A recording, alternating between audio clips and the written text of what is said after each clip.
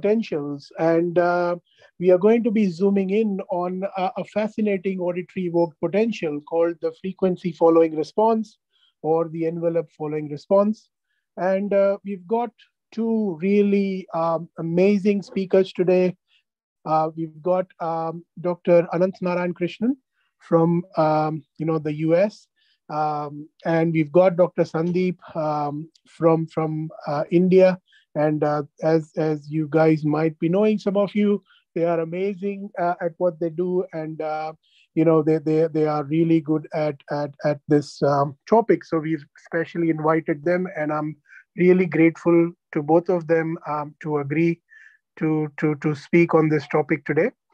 Just a bit of housekeeping before we start. If everyone could just keep their mics and cameras off during the webinar, so that we don't have any interruptions in between. Also, if I may request that you put your questions in the chat box that you may find in the applet, and we will deal with the questions at the end after the webinar completes. I will address the questions to each of those speakers depending on who that question is addressed to, and then we can cover those questions then. So without further ado, I welcome the first speaker for today's webinar, Dr. Sandeep.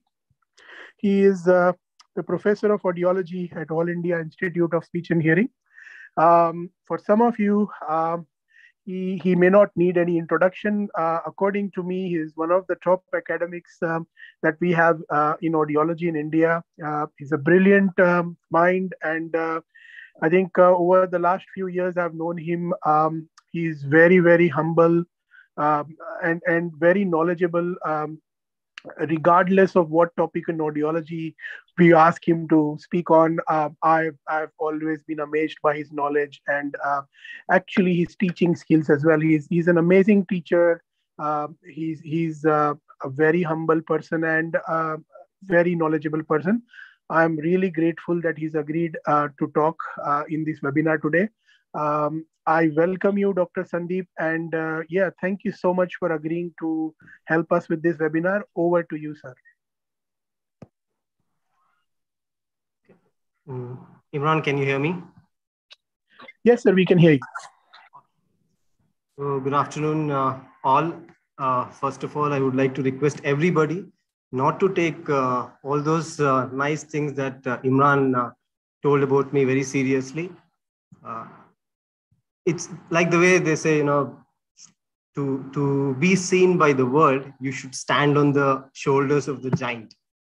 And today I'm standing in the same platform as that of Dr. Ananthanaryan Ravi Krishnan. He's truly a giant in the field of EFRs and FFRs. And that's how so many lights on me, that's all. At the outset, I would like to thank the organizers of Special Interest Group of Clinical Audiology for considering me to deliver this particular talk. I was very happy when they approached me for this talk. However, I agreed to it very quickly. However, when I got to know that Dr. Ravi Krishnan is also there in the same platform, I was a little worried. Because sir has been my examiners for my thesis, and I've seen all his work and the standard of work, the kind of outcomes that have come from his research is just too fantastic, and it's an honor that I'm sharing the platform with him today. So to begin with, my topic is clinical and research utility of AEPs. As Imran told, the focus is on the EFRs and FFRs. However, I'm going to give a general overview of clinical and research utility of AEPs. See, the moment I started sitting to prepare for this talk, I was kind of lost because it's too broad a topic. Clinical and research utility of AEPs is too broad a topic. How do I do justice to that in 45 minutes? That was my big question. So I had to draw boundaries for this because, I have to complete in 45 minutes. So I started drawing boundaries. So first I thought, I will give Sandeep's perspective of clinical and research utility of AEPs. In the sense, what is my experience of clinical and research utility of AEPs, whatever little experience that I have, I thought, I'll share that. So you will find that, when I include studies, when I'm presenting studies, I will be including most of the studies that we have done at AISH. And I've also included, it doesn't mean that, I don't respect the studies done outside, just that, it's an opportunity for me to showcase the work done at AISH in terms of clinical and research utility of AEPs. So I had to complete it in 45 minutes. That was another boundary for me. And another boundary for me was I have to present the information to clinical audiologists. So if I go too much research, they may not really appreciate it. So I have to keep it aligned to the interests of clinical audiologists. And lastly, because the stalwart Dr. Ravi Krishnan was going to talk about EFRs and FFRs, I very conveniently removed EFRs and FFRs from my presentation. So with that, let me start my talk by giving you a overview of what happens in recording of EEGs. As you all know, there are two types of two ways in which you can record the EEG. One is near field recording, other one is far field recording. Near field recording is when we place the electrode at the generator site. So we use needle electrodes and we go close to the generator site and we do the recording. Far field recording is what we have been practicing for all the clinical and research purposes in the country as of now. That is, we place the electrodes on the scalp and we record the potentials, analyze them, and interpret whatever we get out of it. Now, when we are doing far field recordings, or in general, when it comes to the electrical activity that are associated with neurons, there are two types of potentials. One is action potential, other one is post-synaptic potentials. Action potential is from the cell body till the axon, what runs, the electrical activity that runs is the action potential. Postsynaptic potential is the activity that happens at the postsynapse here, where the axonal terminals are getting connected to the postsynaptic cells. These points, whatever activity happens, that is called as postsynaptic potential. There's a common conception that we are recording action potential. That is not true. Maybe it is true when it comes to the first peak and second peak of auditory brainstem responses. But by and large, when we are talking about the other auditory evoked potentials, we are primarily recording postsynaptic potentials. That's because in far field recording, it is difficult to record the action potentials because action potentials get cancelled by the time they reach from generator side to the electrode. Whereas postsynaptic potentials get summated and they can be easily recorded in the far field approach. We can do two types of recording, that is continuous recording or online averaging. What we do in our clinical work is primarily the online averaging. That is, we present multiple stimuli and the time logged activity that is coming for each stimulus is going to be averaged then and there itself. That's how the default setting is made. The other approach is, which is more commonly used in the research purpose, is to have the raw material, the raw EEG. So without doing any filtering, without artifact rejection, without setting any analysis window, we just record all the electrical activity that comes continuously, maybe for few seconds or few minutes. And then using that raw EEG, I do a post hoc analysis. I do filtering later, I do artifact rejection later, I do all kind of signal treatment later, and I derive the waveforms. I'll show you an example of continuous EEG recording. The other approach is we can record AEPs either using few channels or we can record using multiple electrodes, as in this case. So you can see here, generally when we are doing clinical recordings, we are doing either a single channel recording or a double channel recording. Typically, when we are doing threshold estimation, we go for single channel recording. Whereas when we are going for site of lesion testing in ABR, we go for double channel recording. Cortical responses, when we are recording, normally we go for multi-channel recording, but we never go more than 4 channels for the clinical purposes. So when we are recording for research purposes, we prefer to have enormous information, and so that we can actually derive what we want to derive on a later time. So here you can see that there are multiple electrodes. So you can have a 64 electrode array, you can have a 128 electrode array, or you can have a 256 electrode array. So accordingly, the caps will be designed and the information will be recorded from all these electrodes simultaneously. And later we do a post-hoc analysis of that data. Okay, so this is a video. Yeah, you can see this is a continuous EEG recording. You can see that it is being recorded in multiple channels. There are 2 independent concepts. You can have a single channel recording, but a continuous recording.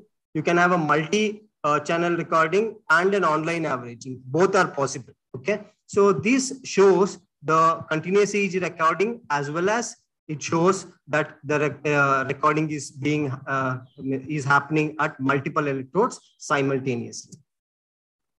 Okay, I have recorded EEG, but what is the information that is available for me in the EEG signal?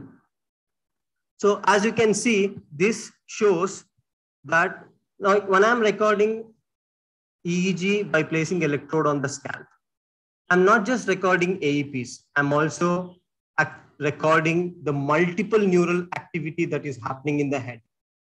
It could be related to cognition, it could be related to audition, it could be related to motor activities, it could be other sensory activities. Now, electrode cannot differentiate among these. So electrode will pick up all this neural activity if it comes within the frequency filter that you have set, if it comes within the artifact rejection that you have set, if it comes within the analysis window that you have set. So here you can see that, this is one activity, this is another activity, this is a third activity. And ultimately, when I'm recording at the electrode, I will be recording it like this, a combination of all 3 activities. This is just a representation. So in this EEG signal, what do I have? I have frequency information, I have time information, I have phase information, I have amplitude information, and I have information about the synchrony if I'm presenting multiple stimulus and recording the EEG. The biggest advantage of the auditory evoked potentials compared to even a technique like MRI is the temporal precision. I think when Sir talks about EFRs and FFRs, he'll stress more on the temporal precision of the auditory evoked potentials. So in general, you should know that when it comes to techniques like MRI, they have wonderful spatial precision. Whereas when it comes to auditory evoked potentials, we have wonderful temporal precision. Now, how do I explain this? If you take auditory brainstem responses, the 5th peak is supposed to occur at 5.6 milliseconds.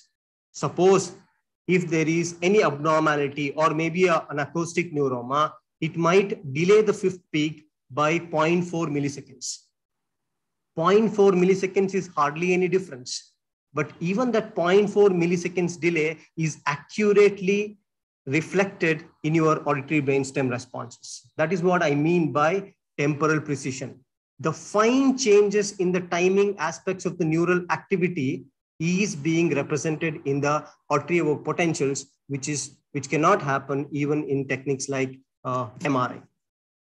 What am I deriving out of this frequency, time, phase, amplitude, and the synchrony information? I can derive a lot of things. I can derive the pitch coding in the brainstem or the cortical neurons. I can derive central auditory processes. I can derive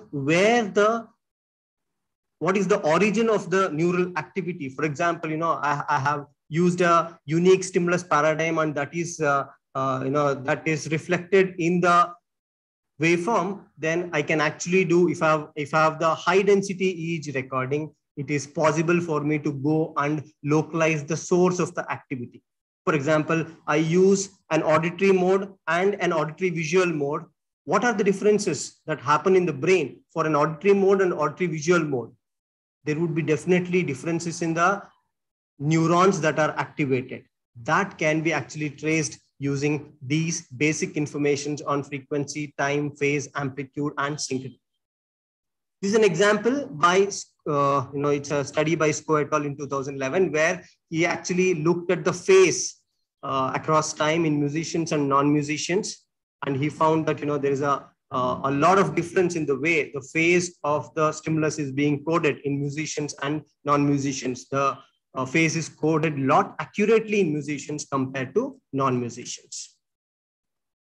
We all know that there are various auditory evoked potentials. We know that there is ABR, AMLR, LLR, frequency following responses, envelope following responses, ASSRs, P300, mismatch negativity, P600, N400. There are multiple potentials. And what should we know? We should know that different AEPs reflect different processing. Don't expect every AEP to do the same job. Each AEP involves a different underlying neural mechanism. Each AEP involves a different neural generator. Therefore, the information that I'm getting from these AEPs is going to be different. Now, if I expect P300 to do the same job as that of the auditory brainstem response, that's not a right expectation. Okay, P300 is meant to tell us a completely different neural mechanism, whereas auditory brainstem response involves a completely different neural mechanism. So each AEP is different in terms of the information that it is conveying to us. It being whatever topic, clinical and research utility of AEPs being a very broad topic, I've tried to concise under these 4 headings. 1, AEPs for threshold estimation, never-ending innovations. AEPs as a site of lesion, as a test of site of lesion. AEPs drawing parallel to behavioral tests, and AEPs growing stronger and taller with time. Coming to the first one, AEPs for threshold estimation, never-ending innovations. We all know that, we are extensively using auditory brainstem responses for threshold estimation.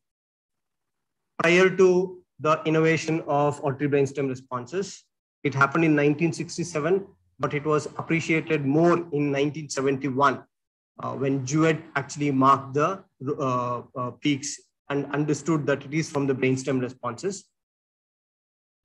Since then, it was late latency responses and middle latency responses that were playing a huge role in threshold estimations. But after ABR came into existence, it has ruled the clinical audiology, and till date, we don't have a supplement. I mean, we do have auditory steady state responses to some extent, but on any day, we all prefer ABRs for threshold estimation.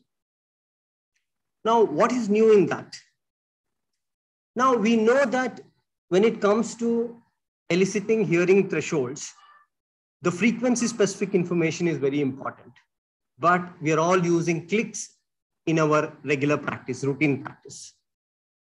It's tone burst ABR that is the gold standard when it comes to hearing threshold estimation, ABR for hearing threshold estimation. But even today, most of us are using clicks. The reason being the time it takes. Tone burst ABR takes nearly 1.5 to 2 hours for us to accurately estimate the thresholds at multiple frequencies for the 2 years. So what we did is we kind of prepared a change stimulus. The concept of change stimulus was nothing new. It was always there. We just took the concept of change stimulus, prepared 4 tone bursts in the 202 envelope. This is a 4 kilohertz tone burst, 2 kilohertz tone burst, 1 kilohertz tone burst, and 500 hertz tone burst. We chained them, and you can see the interstimulus interval, and the total duration of the stimulus was 19 milliseconds.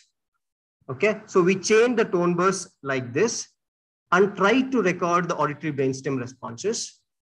Now, here you can see the ABRs recorded for individual tone bursts, 500 Hertz, 1 kilohertz, 2 kilohertz, and 4 kilohertz. And here you can see the ABRs that we recorded for the change stimulus. And we found that there is absolutely no difference as we expected in our hypothesis. There was absolutely no difference between the single tone burst and the change stimulus response obtained in the change stimulus. What is the benefit of this? Instead of spending 4 times the time, okay, I am able to record brainstem responses to 4 frequencies simultaneously. That is the advantage. That means to say the testing time for hearing threshold cuts down by almost 4 times. That was the advantage of using change stimulus. Now, what I showed you here is at a higher intensity. But when it comes to threshold estimation, what's important is, can this chain get me responses the same way as that of the single tone burst at lower intensity? Yes, it can. You can see that, the intensities in SPL, we were able to record the auditory brainstem responses for the change stimulus, particularly for high frequencies. Obviously, high frequencies have lesser difference between behavioral and the ABR threshold. And you can see that, even at 40 dB SPL, which will be around 20 dB NHL, we could get the response. And at 50 dB SPL, which is about 30 dB NHL, we could get at all the frequencies. So this is a technique that we found that, is helpful to cut down the recording time of tone burst ABR by 1/4 times. We are all used to clicks, so it's hard to get away from the clicks. So we were thinking, we should retaining the practice of recording ABRs with the click. Can we do something? Now, what do we do if the click ABRs are absent?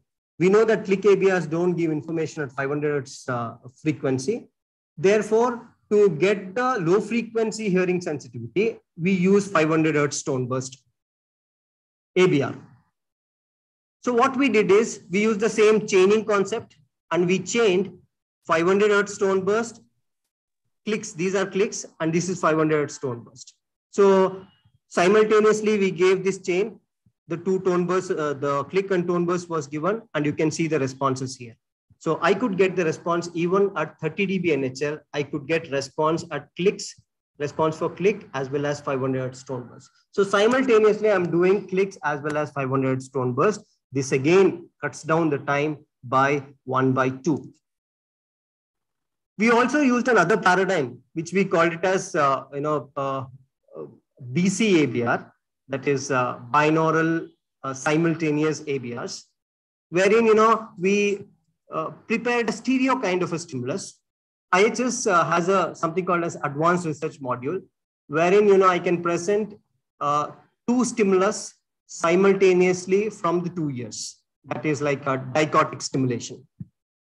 So what we did is we prepared 2 clicks, one starting at 0 milliseconds, other starting after 10 milliseconds, because I know ABRs end by 10 milliseconds. So what I did is I prepared a stimulus where one is starting at 0 milliseconds, other is starting at 10 milliseconds. And we presented dichotically, we recorded the responses, and we could find that, I was able to very accurately record ABRs for the right ears and the left ear simultaneously. Okay, so this allowed us. Now, generally what we do, we finish 1 ear, hearing threshold estimation in 1 ear, and then go to the other ear. So here, what we could do was right ear and left ear ABR thresholds could be obtained simultaneously. This again could cut the time by 1/2. So these are some of the modifications that we made in the protocol, particularly the stimulus paradigm, to record ABRs quickly, to record tone burst ABR very quickly. So there is no end to innovations in AEPs. That's what I wanted to show through those slides. We all know that AEPs are also used as a test for site of lesion. We know that ABRs have got sensitivity up to about 70 to 80% when it comes to detection of acoustic neuroma. And if you use stacked ABR, which is little elaborate a technique, If you use stacked ABR, the sensitivity can go even up to 90% for detecting the acoustic neuroma, and it can even detect small sized acoustic neuromas. So here is a case that I have used to demonstrate that AEPs can be a wonderful technique for detection. Now, AEPs in general are good techniques. Among them, one that are used more for the site of lesion testing are ABRs and ALLRs. So what I'm demonstrating through a case example, which we saw recently, is based on the auditory brainstem responses. So here is a case who has got normal hearing in the right ear, but slight hearing loss in the left ear. We did speech audiometry. Everything in speech audiometry was fine. SRT was slightly elevated, but that matched with whatever pure tone thresholds was there. Speech identifications were 100% in both the ears. When we recorded ABR, we got auditory brainstem responses in the right ear with normal latencies, normal interpeak intervals, whereas when we did ABR for the left ear, the ABRs were absent. I don't expect a person with probably minimal to mild hearing loss having 100% speech identification scores in quiet to have absent auditory brainstem responses. Having this kind of an audiological profile, we suspected RCP and we referred them for neurological evaluation. Neurologist referred for an MRI, and you can see that there's a large brainstem tumor. Okay, so there was a large left vestibular schwannoma seen in the MRI. Now, there's something that unique that you see. One, because of the large acoustic neuroma on the left side, obviously it has kind of affected the auditory brainstem responses. That's why I saw ABR absent on the left side. Apart from that, it is also distending the brainstem. It is pushing the brainstem to the opposite side. So what we did is we did a follow-up ABR after a few days, and what we found was the later ABRs were almost same as earlier ABRs, earlier peaks in terms of their amplitude. But when it comes to latency, earlier peaks were at normal latency, later peaks were delayed. You can see here, the third peak was at 3.62, whereas the fifth peak was at 6.07. Of course, left ear ABR was absent, but here the third to fifth interval also was prolonged, abnormally prolonged. Now, this is what we call as contralateral effect of ABR. A lesion that is there on the left side is also affecting the ipsilateral ABR of the opposite side. Whenever we suspect acoustic neuroma or we suspect RCP, we do ABR of the opposite ear, even if the hearing thresholds are normal. The reason is we look for the contralateral effect of ABR. If there's a contralateral effect of ABR, it means to say there is a large tumor that is distending the brainstem. In short, ABR is a very sensitive technique for detecting acoustic neuroma. There's another thing that I wanted to tell you here. When it comes to site of lesion testing, these days we use a lot of VEMS. If you look at the internal auditory meatus, in the internal auditory meatus, we have inferior vestibular nerve, superior vestibular nerve, we have cochlear nerve, and we have facial nerve. Among these nerves, the acoustic neuroma is more prevalent in the inferior vestibular nerve. Now, if it does not impinge on the cochlear nerve in its initial stages, we may not find any abnormality in the auditory brainstem responses. Therefore, if you use VEMP, which checks for the inferior vestibular nerve, we will be able to detect acoustic neuroma at an earlier stage. So we have gone forward. It's not just auditory brainstem responses. Now we also have VEMPs that can actually tap the functioning of the inferior vestibular nerve and in turn help us detect the site of lesion at the earliest. Now, drawing parallel to behavioral tests. What do I mean by this? When I take behavioral tests, I have behavioral tests for almost everything. I have behavioral tests for hearing thresholds. I have behavioral thresholds for behavioral tests for identifying the recruitment, to to identify the neural adaptation.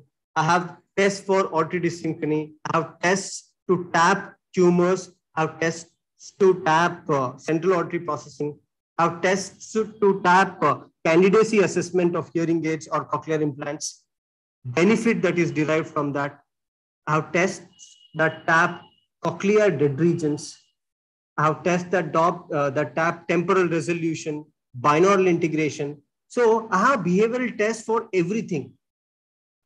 The point that I'm trying to say when I say drawing parallel to behavioral tests is we have electrophysiological counterpart for each of these behavioral tests.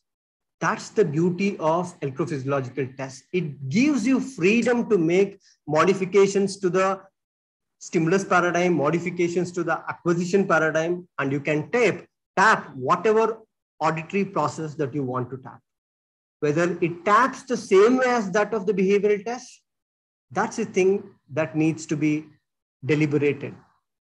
But we have electrophysiological counterpart for every behavioral test that we use in the audiological test battery. To give few examples, we know that auditory late latency responses are used for hearing aid benefit. One second. Okay, auditory late latency responses are used as an index of hearing aid benefit. I have a study by Vanaja madam published in 2021. I picked up this study specifically because it talks about the individual data. See, there are many who complain that electrophysiological tests are only good to show the group differences, and when it comes to individual case, they are not sensitive enough to separate the abnormal individual from the normal individual. This is a complaint that we get to hear when it comes with reference to electrophysiological tests. That's not true. Here is a study where they have tried to look at the electrophysiological findings, specifically the late latency responses. You can actually see here. One second. Okay, this is P1, N1, P2, N2. Here P1, N1, P2, N2. They have taken cochlear implant individuals, cochlear implantees, who are going to use hearing aid to the opposite ear. And they have tried to see whether hearing aid is beneficial to these individuals, whether the bimodal cochlear implantation, bimodal fitting is helpful to these individuals. So they had 6 individuals with them. So they recorded P1, N1 amplitude and N1, P2 amplitude. So the first row shows P1, N1 amplitude, second row shows N1, P2 amplitude. Just look at the first row, that should be sufficient because second row conveys a similar thing. So these three individuals who showed benefit with the hearing aid, in the behavioral testing, also showed improvement in the late latency response amplitude.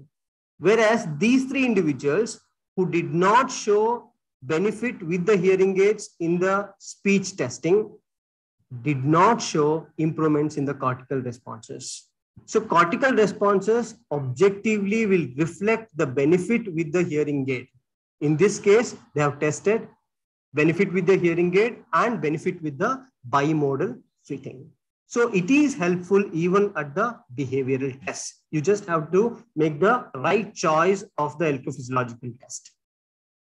We did make an attempt to see whether hearing aid acclimatization, we all know this concept of hearing aid acclimatization. That is, once we give a hearing aid to a person with hearing loss, when he starts, because it's a new acoustic environment for him, he is not getting the best of the hearing aid.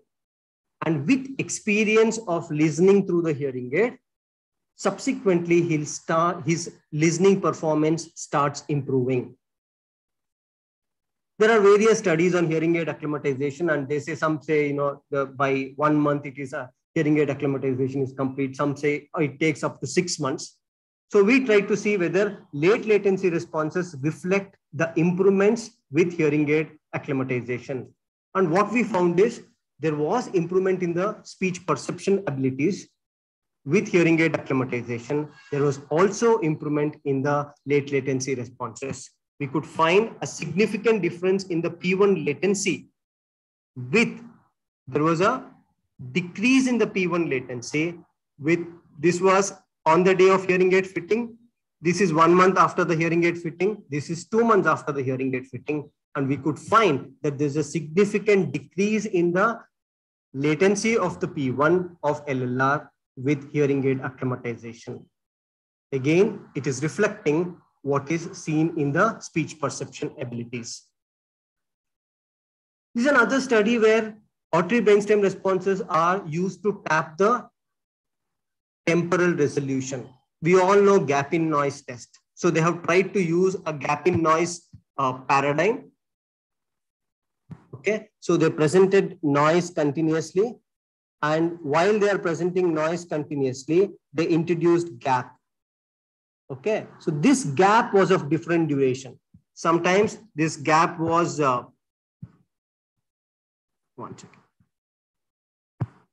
Sometimes this gap was 2 milliseconds, sometimes 3 milliseconds, 5 milliseconds, and 15 milliseconds. These are the various gaps they have used. And they have tried to see whether there is any ABR getting generated here. Now, if the gap is not perceived, what happens? Because it is a continuous noise, you don't get any auditory brainstem responses. If the gap is perceived, for the onset of this noise, after the gap, there will be auditory brainstem responses. So they have seen that if there's a gap in the noise of 3 milliseconds or more, there would be a very good recordable auditory brainstem responses, which they could not find for a 2 milliseconds gap. Same thing they have found in infants also. They have tried to correlate the psychophysical gap in noise ability and the ABR gap in noise finding. And what they found is there was a significant correlation between the behavioral gap in noise ability and the gap in noise found in auditory brainstem responses. So you can tap even temporal resolution objectively. We all know that we use dead regions. We use 10 test for the detection of dead regions, threshold equalizing noise test for detecting dead regions of the cochlea. Here is a study by Kang et al. Who used acoustic change complex he made an electrophysiological paradigm using threshold equalizing noise, and he recorded the ACC for normal hearing group, hearing impaired group, and cochlear dead regions group. And what he found is the 10 threshold was significantly higher for cochlear dead region cases compared to hearing impaired cases and normal hearing cases. So even cochlear dead regions can be objectively tapped. They used 2 frequencies, 1 kilohertz and 4 kilohertz. And what they found is even cochlear dead regions can be tapped objectively using acoustic change complex. The beauty of this study is they have given the individual data. So it's not a group comparison. Yes, of course, here it is a group comparison. Here they have given individual data. And even in the individual data, you see that the cochlear dead regions are way separated compared to the other cochlear hearing loss group and the normal hearing group. So every individual with cochlear dead region can be accurately identified using this unique paradigm of acoustic change complex. Can AEPs be used as an index of CAPD? You all know that there are many studies. In the behavioral test, how do? We know that individuals with CAPD have no problem in the quiet conditions or in the conducive conditions. But if the auditory system is challenged by manipulating the stimulus paradigm, for example, a dichotic paradigm or speech perception in noise, or maybe by using a compressed speech. So when you challenge the auditory system, it taps the complex auditory processing, and that's when you get to detect these individuals with central auditory processing disorder. Even in electrophysiological tests, be it ABR, LLR, P300 mismatch negativity, it's been found that whenever you manipulate the parameter to make the listening task more complex, you do get to detect individuals with CAP. There are several studies using all kind of AEPs wherein they have shown, they have demonstrated that, CAPD can be detected accurately using AEPs. Whether it can be detected at the individual when it comes to CAPD, that's again issue to be deliberated. The last thing that I wanted to talk was AEPs growing stronger and taller with time. We know that, beat any test, it has to evolve with time. And when it comes to auditory evoked potentials, the protocol or the overall test battery that you use for detecting the conditions has evolved with time. Way back, probably in 1970s and 80s, to detect Meniere's disease, we would use SPAP ratio in ECOG. Those who have recorded SPAP ratio would know that to identify summating potential, to record summating potential and to identify summating potential, it's not a joke. So first of all, recording successfully the summating potential is not an easy task. And then analyzing the summating potential is also a challenge. With all these challenges, the sensitivity and specificity of SPAP ratio in detecting Meniere's disease is known to be poor. The sensitivity is around 50% if you don't want to compromise the specificity. Okay, if you plot an ROC curve, the specificity, if you keep at 100%, sensitivity of SPAP ratio to detect endolymphatic eye drops is around 50% only. Now, what do? That means to say AEPs are not helping in detecting the audiological disorders. So we started exploring, we in the sense, general, the audiological committee or the community of electrophysiologists started exploring the other tests. This is a test where, this is a study done at AISH. So it's Neeraj Kumar Singh who has done the study, being the first author. So what he shows here is that WEMPs can actually detect Meniere's disease or cochlear eye drops accurately. So he has compared CHAMP and WEMP for its sensitivity and specificity, and he found that WEMPs have a specificity of 100%, sensitivity of 70% in detecting Meniere's disease, whereas CHAMP has got 100% sensitivity and specificity. Imagine a test that has got 100% sensitivity and specificity, and he has shown that it's a large group study. I think I don't remember the exact number, but it's about 47, I think, is the number of Meniere's disease, confirmed Meniere's disease individuals that he has used. And he found that all of them could be detected using cochlear eye drops masking procedure. Okay, so CHAMP is a wonderful technique. CHAMP is a wonderful technique for detecting Meniere's disease. So although we don't have SPAP ratio with high sensitivity and specificity, now we have other tests, WEMPs and CHAMPs for detecting Meniere's disease. He also used, as part of his doctoral thesis under Dr. Animesh Burman, he has done frequency tuning of WEMPs. So basically, if you record WEMPs across frequencies, you generally tend to have the best WEMPs at the low frequencies, around 500 Hertz. But in individuals with endolymphatic eye drops, he demonstrated that the frequency tuning is altered. That is, it shifts towards the higher frequencies. So WEMPs, you get the best WEMPs, not at 500 Hertz, but around 1 kilohertz, you get the best WEMPs. So having 875 as the cutoff frequencies, he showed that the frequency tuning of WEMPs can have very high sensitivity and specificity in detecting Meniere's disease. So we have evolved with time. That is what I mean by growing taller and stronger. We have evolved with time, and we are finding better electrophysiological tools to detect the auditory disorders. We can also use AEPs for tapping the efferent feedback. When it comes to efferent auditory system or efferent control of the auditory system, we have multiple efferent systems. The most studied efferent system is the olivocochlear bundle, as you all know, and we use contralateral suppression of autoacoustic emissions to tap the olivocochlear bundle. Whereas we have other systems like corticocollicular okay, which can actually play a role in modulating the activity of the peripheral auditory system.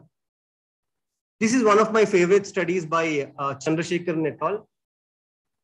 He used a paradigm similar to what we used in mismatch negativity and P300. He used a regular repetitive paradigm, one that we use for recording late latency responses. That is, he used a DA stimulus, same DA stimulus, he repeated at regular intervals. This, he called it as repetitive paradigm.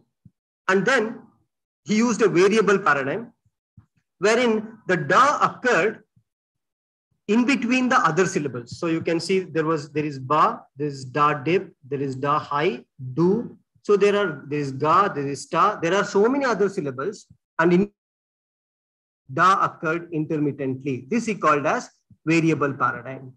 And he found that the frequency following responses recorded for the repetitive paradigm and variable paradigm is different, which means to say the brain is able to assess the stimulus probability. If the stimulus probability is high, it fine-tunes the brainstem responses. FFRs are better. Okay. If stimulus probability is low, as in case of variable paradigm, the responses, frequency following responses were found to be poorer. And more interestingly, this change between variable and the repetitive paradigm was known to be, or was found to be, associated with abilities of speech perception in noise. So he said that probably it's corticofugal pathway, which modulates the brainstem encoding, which in turn plays a role in speech perception in noise. What a beautiful study. And we found, as a study following that, we found that for this context-dependent brainstem encoding of speech, the acoustic basis is the spectra of the stimulus. When we varied the spectra of the stimulus, we could find that the context-dependent encoding was present. There's another auditory potential which is used for tapping the efferent feedback, which they call as sensory gating. Okay, late latency responses are recorded here. Late latency responses are recorded by presenting 2 clicks. You can present tone burst also. So you can use 500 Hz tone burst, or you can use clicks. You can even use speech stimulus. If you look at the literature, 500 Hz tone burst and clicks are used. And you can see that here, 1 click is presented here at 0 milliseconds. Second click is presented at 500 milliseconds.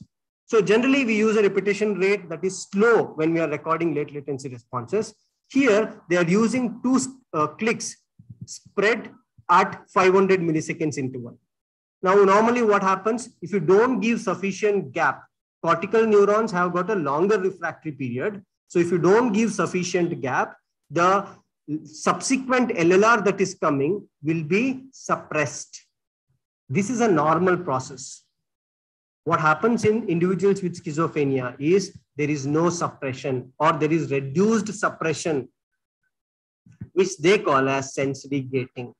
So this reduced suppression is because of reduced efferent inhibition is what they call. So individuals with schizophrenia have been shown to demonstrate reduced sensory gating abilities compared to normals. So this is another electrophysiological paradigm you can use to tap the efferent system. That's about on the clinical side. When it comes to electrophysiological tests for research, there is no end to end. It's an ocean. You can use electrophysiological test for anything and everything. I'm just listing few studies which we have done here. We used context-dependent encoding because Chandrasekharan et al. Had demonstrated that it has relation with speech perception in noise. We used context-dependent encoding, and then we used contralateral suppression of otoacoustic emissions.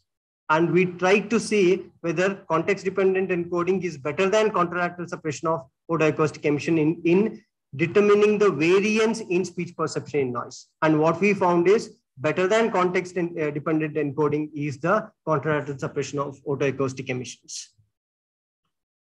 So we have also used frequency following responses to tap the gender bias in perceiving infant cry. So we all know that, females respond better for infant cries compared to males. So it's been demonstrated in so many different ways. But we try to see whether frequency following responses can show differences between the non-parent males and non-parent females, people who are not yet parents, whether in them, in youngsters, maybe about 18 to 22 years who are not yet married, who do not have children, whether there is any difference between males and females in their brainstem responses. So we used two stimuli. One is infant cry, other one is a pure tone as a control stimulus.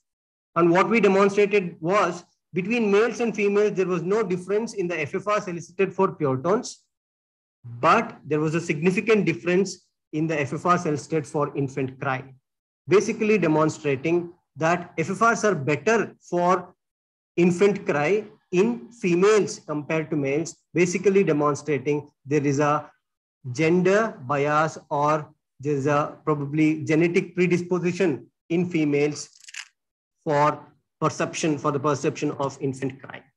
This is another study where Nike. This is part of Nike's thesis, doctoral thesis under my guidance, and where we used dichotic paradigms. Before we started this talk, Dr. Ravi Krishnan was talking about the accuracy with which the volume conduction happens between generator and the electrode. And this is a study where we tried to tap whether dichotic stimulus, when I use whatever AEPs that come, the frequency following responses that come, whether it is actually accurately depicting the binaural processing. And we found that, we looked at the odd harmonics and even harmonics in the spectra of the FFRs. Okay. So in the spectra of the FFRs, we looked at the odd harmonics and even harmonics for condensation polarity stimulus, rarefaction polarity stimulus. We looked at the different FFRs and the added FFRs. And what we found is it doesn't really accurately depict the binaural processing. This is another study by Apeksha and Dr. Ajit Kumar, wherein they used P300s and LLRs for assessing the differences in the cortical activity between normals and individuals with auditory neuropathy spectrum disorders. And what they found was this is for the repetitive paradigm and this is for the oddball paradigm. And they found that there was a significant difference in the cortical activity in the waves of P300.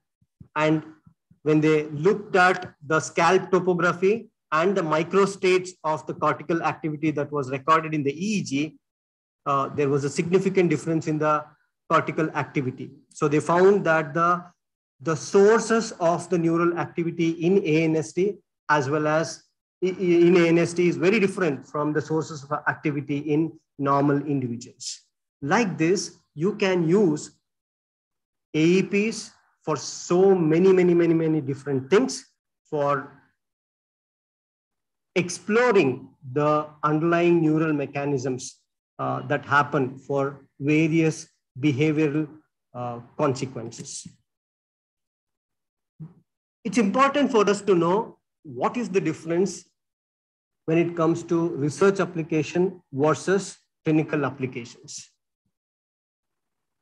In research applications, we appreciate if there's a mean difference. I take two groups and I compare the two groups for a particular auditory evoked potential. And if I see a group difference, a mean difference or a median difference, and that shows a statistically significant difference, I'm more than happy. But when it comes to clinical application, the sensitivity and specificity is important. Every abnormal has to be identified as abnormal, and every normal has to be spared as normal. Can an AEP test do that? Yes, AEP test can do that, but it depends upon which AEP you are picking and for which application. Don't expect every AEP to do every job. That's not a fair choice. Okay. Second thing, it should have very high test-retest reliability. We have tried to record mismatch negativity in normals as well as abnormals. Somehow our clinical experience has not been so good. And when we tried to record mismatch negativity across sessions, we found that the test-retest reliability of MMN is not good. I'm not blaming MMN. There are thousands of mismatch negativity articles with wonderful scientific evidence. So I'm not blaming mismatch negativity. What I blame is probably the amplifier that the clinical equipments have.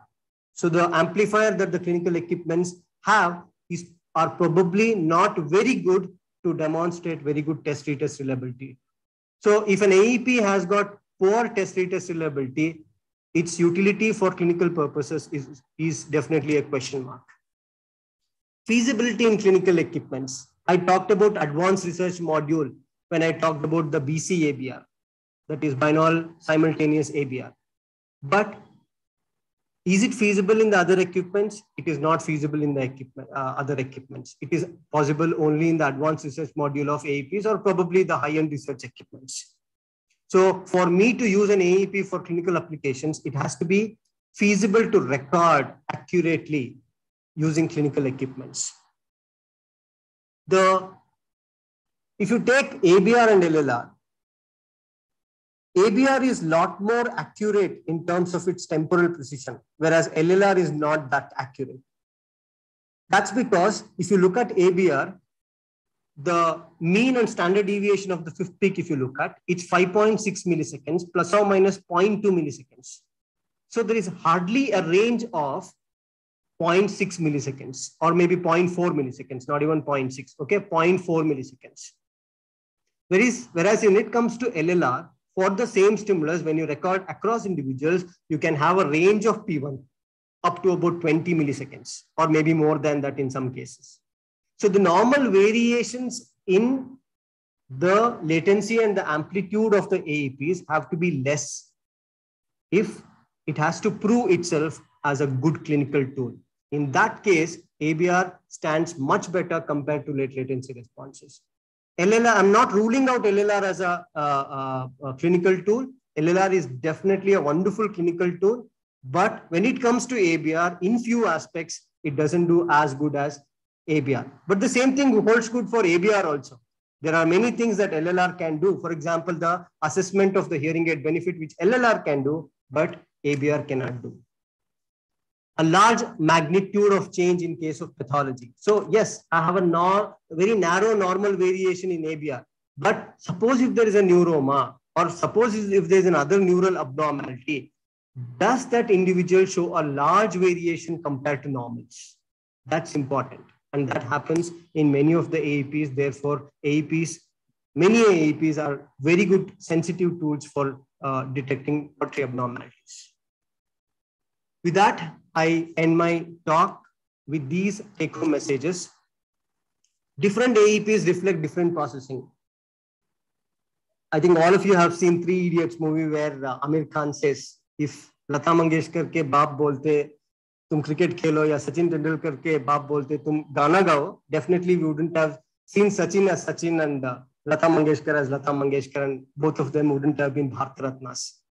Please have the right expectation from the right AEP. That is important. Don't expect everything from every AEP. I just want to play this video.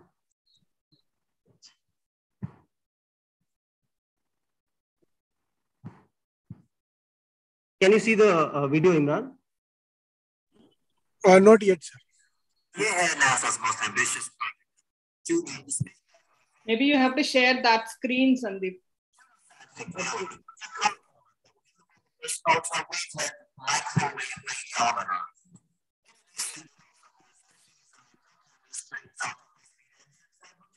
Can you see it now? Oh, we can see, yeah. Spacecraft on a flight to discover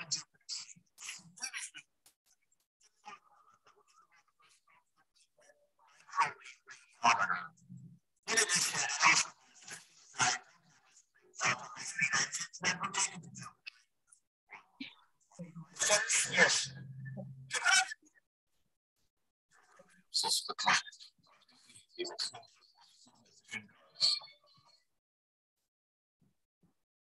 Okay, so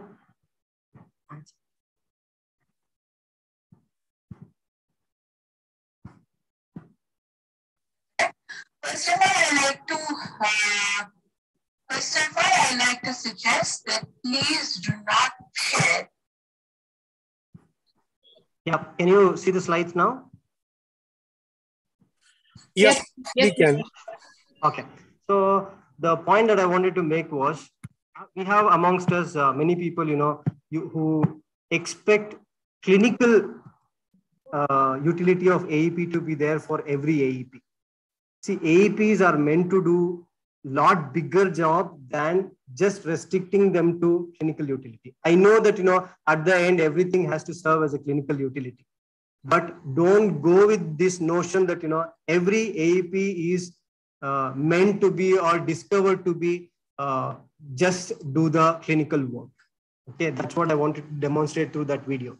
So it's wrong to expect the same as behavioral test. This is another important point. I see a lot of people, say that, my behavioral test can do this, but your AEP cannot do. Obviously, AEP cannot do because whenever there's a behavioral task, there is cognition involved. The moment the cognition is involved, the neural dynamics is completely different. So when you are recording AEPs, it is telling you some neural mechanisms, but not all the neural mechanisms that are involved in the behavioral task. Of course, you can actually improve the paradigm so that it can go as close to behavioral task as possible. So don't expect, it's wrong to expect the same from AEPs as behavioral tests. There's a huge scope for innovation within your limits. I demonstrated that, frequency specific ABRs and the BC ABRs, which you can record at a very fast speed. Please explore it. And at the end, it's only a bird's eye view of clinical and research utility of AEPs. I would say, it's not even bird's eye view. Okay, it's just a talk on AEPs in 45 minutes or probably 1 hour on AEPs. AEP is an ocean. Okay, it can't be covered in 45 minutes. So at the end of my talk also, many must be thinking probably, I should have covered this, I should have covered that. Even I feel that, I should have covered a lot more things. But because of the time restrictions, I've restricted my presentation to this much of content. I hope it was useful. Over to you, Imran. Thank you all. Thank you for patient listening. Thank you so much, Sandeep sir. I think it was really very useful. And as you rightly said, it is very hard to cover all aspects of auditory evoked potentials in the limited time that we have. But I think you did a really great job for all of us to really understand some of the fundamental aspects of auditory evoked potentials. And obviously the aim for us was just to introduce auditory evoked potentials before we talk about a specific type of auditory evoked potentials, which is the frequency following response. With that being said, I would like to introduce our next guest speaker today, whom Dr. Sandeep rightly addressed as one of the stalwarts in the field of auditory evoked potentials. He is he's been an inspiration to a lot of academics and researchers and clinicians alike. He is the professor of auditory neuroscience at Purdue University in the US. And he's done extremely, fascinating work with an auditory evoked potential called the frequency following response or the envelope following response. I'm very sure they might be different as well. And I'm sure Dr. Krishnan, whom I'm going to introduce next, is going to talk more about it. So pardon me, sir, if I have confused between the two. But he is truly an inspiration to not only my generation, but generation before and after me. He has published several international publications and given several talks, I think words are not enough to describe the extremely important work that he's done in that field. With that being said, without further ado, I welcome Dr. Krishnan. who is our next speaker, and he's going to talk more specifically about frequency following response and envelope following response. Welcome, Dr. Krishnan. I'm very thankful to you to accept our invitation in such short notice, and really helping us with this endeavor that we had. Over to you, sir.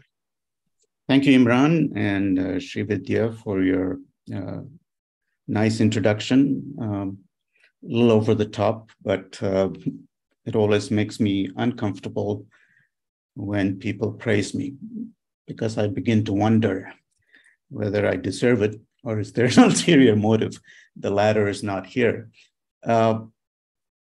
Before I begin my talk, I'd also want to have a word of appreciation for Sandeep's presentation. I think he did an excellent job of, as he said, it's a very vast area. When we say AEPs, you think about starting at time 0 all the way to 600 milliseconds, so you're capturing the entire auditory system in different time windows. So you can focus on particular time windows.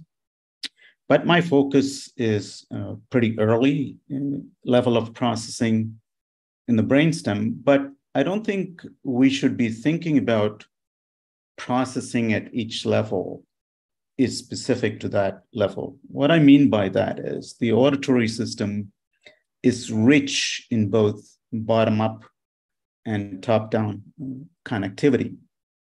So I don't think the brainstem can operate on its own. It's being influenced by other components in the network, if you will.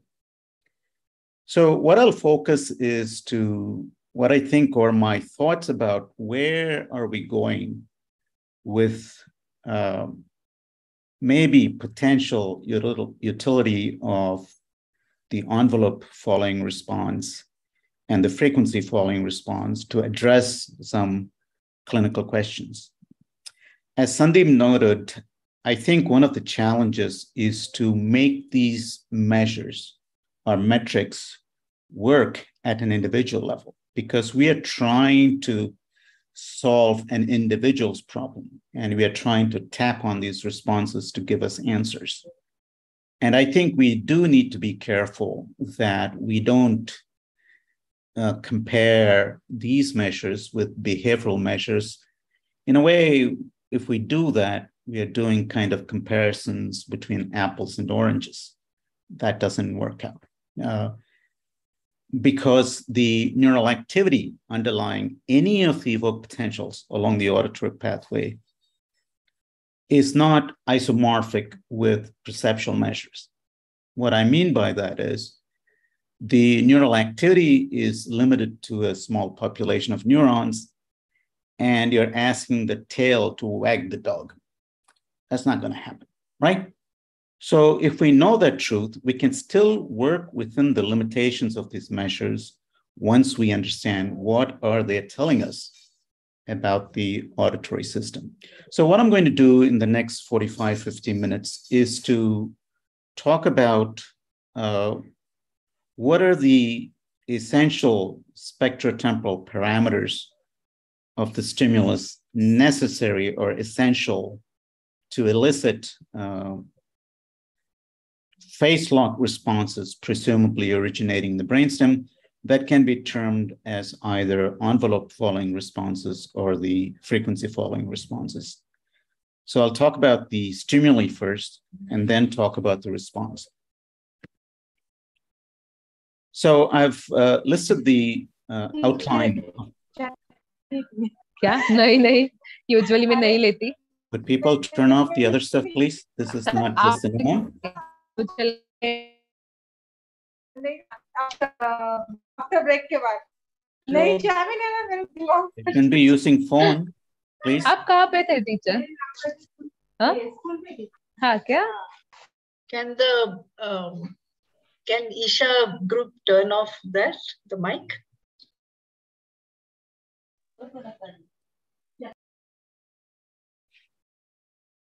Can I proceed? Hold on, sir. Sorry about that. No problem. These things happen.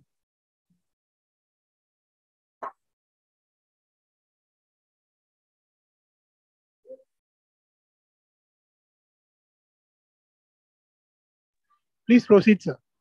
Okay, thank you. So I've given you an outline here, and I'm going to pretty much follow this. I might get a little distracted and wander a bit, but I'll come back to it. Okay, that usually happens in my presentation. So we'll talk about the stimuli first. What are the things we need to worry about the stimuli? Then we'll get to the response. How do we distinguish between EFR and FFR? What are they tapping? What aspect of the stimulus properties that they're tapping?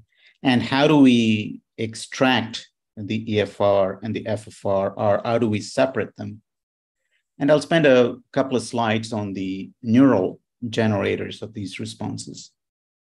Then I'll move on to response acquisition considerations and how do we analyze these responses using both time domain metrics and frequency domain metrics. So I'll be introducing these concepts. I'm not expecting for you to know all of this, but at least to bring to your awareness that we have these kind of measures at our disposal to probe the auditory system. And that should interest the inquiring minds. And then we'll talk about the EFR characteristics and their potential clinical applications. Mind you, I said potential clinical applications. So I'm going to be talking about things which is not happening now, but which could be considered later if we have an open mind. Okay. And then I'll send some data looking at characteristics of the EFR and the FFR in normal and hearing impaired listeners, and also give you some examples of how FFRs can be used to look at temporal processing capability in certain populations, mostly in language-based learning disorders. And then I'll wrap up the talk with a summary. So how do we generate these responses? One thing that is important for generating this sustained phase lock responses, I mean, by the term phase locking means it's entraining. Something has to repeat with a fixed interval for the neurons to be able to entrain or lock to them. Things cannot be random and as the neurons go ahead and lock and make my day. That's not going to happen, right? So what are the kinds of stimulus that exhibit this property of periodicity or temporal regularity? Now, it could be as simple as repeating a stimulus, like a tone burst at a fixed rate, and you could get entraining. Okay, so you can use a click train, for example, separated by 10 milliseconds that approximates a pitch of about 100 hertz, and you can get beautiful envelope following responses. But what is more commonly used for threshold measurements is the sinusoidally amplitude modulated tones. Basically, you're taking a sine wave, which is a carrier, and asking it to change its amplitude at a certain rate. And that would be the modulation rate or the modulation frequency. I'll show you some examples. We can also use multi-component complex tones with multiple harmonics. And when you keep adding harmonics to a signal, then it becomes a complex sound by definition. And then you have an envelope periodicity to it. There's another class of stimuli which you might not be aware of, which doesn't have a pronounced envelope, but nevertheless, it's a good stimulus to look at pitch encoding, and that is called the iterated ripple noise. In short, iterated ripple noise is basically you take a random noise and delay it by a certain amount and add it to the original. Let's say you take this noise, delay it by 10 milliseconds and add it to the original. And you keep repeating this process. By the time you get to about 8 or 10 iterations, you begin to hear a pitch corresponding to 100 hertz because you produce a temporal regularity in the stimulus. It's different from a complex tone. It's different from any other sinusoidal stuff. So it creates a ripple spectra. That's why it's called a iterated ripple noise. You can also use amplitude and frequency modulation together, because some of the earlier ASSR works, they combine both amplitude and frequency modulated continuous tone. So when you think about frequency modulation, if you think about speech as a signal, it has both amplitude and frequency modulations, right? See, amplitude modulations are the fluctuation in amplitude over time. Whereas within that, if you look at the fine structure of the stimulus, you have frequency changes, what we refer to as what? Formant transitions, right?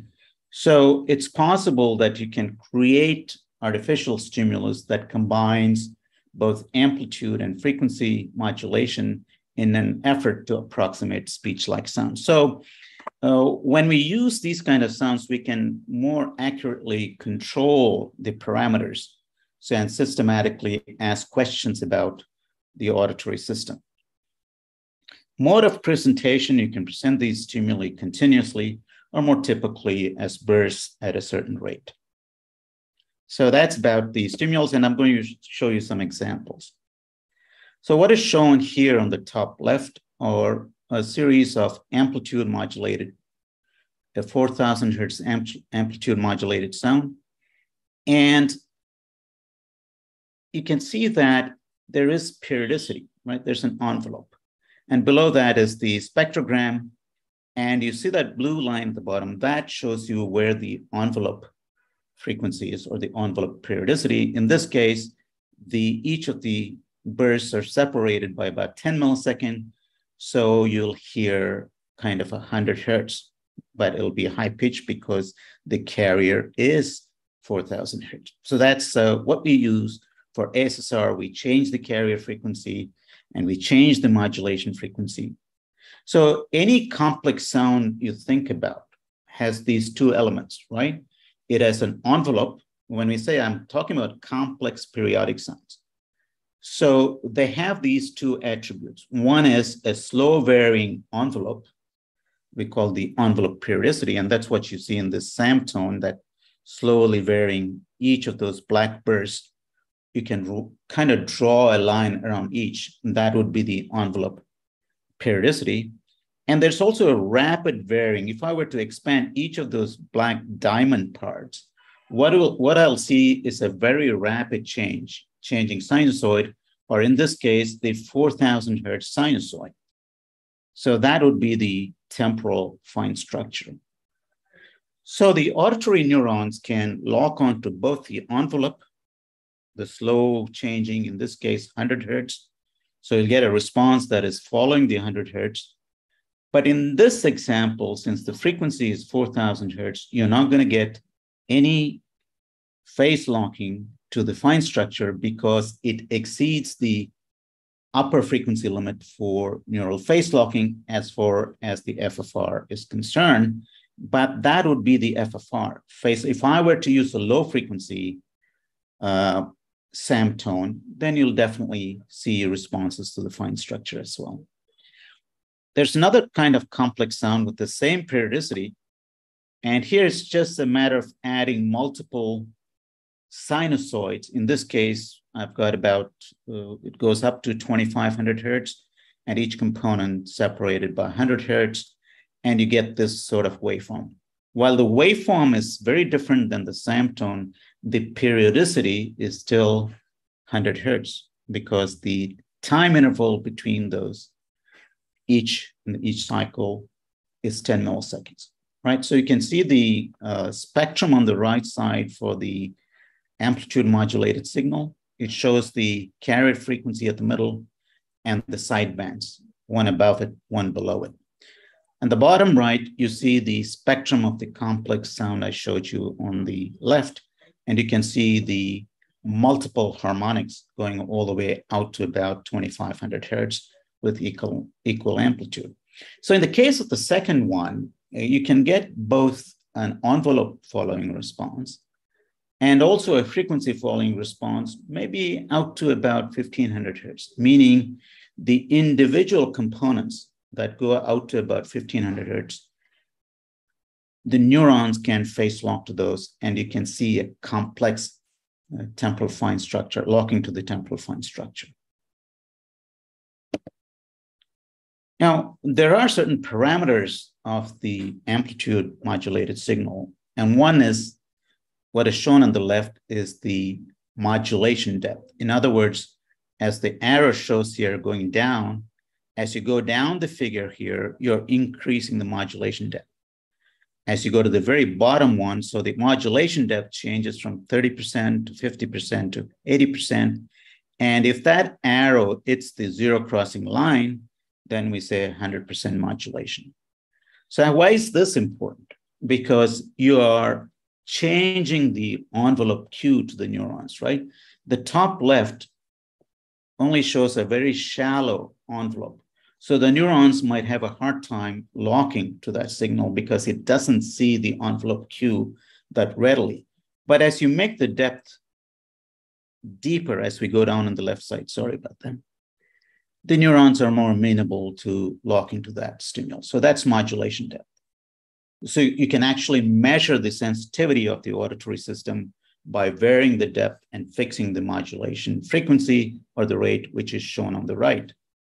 So on the right, you have three waveforms, and what we have changed essentially is the modulation frequency.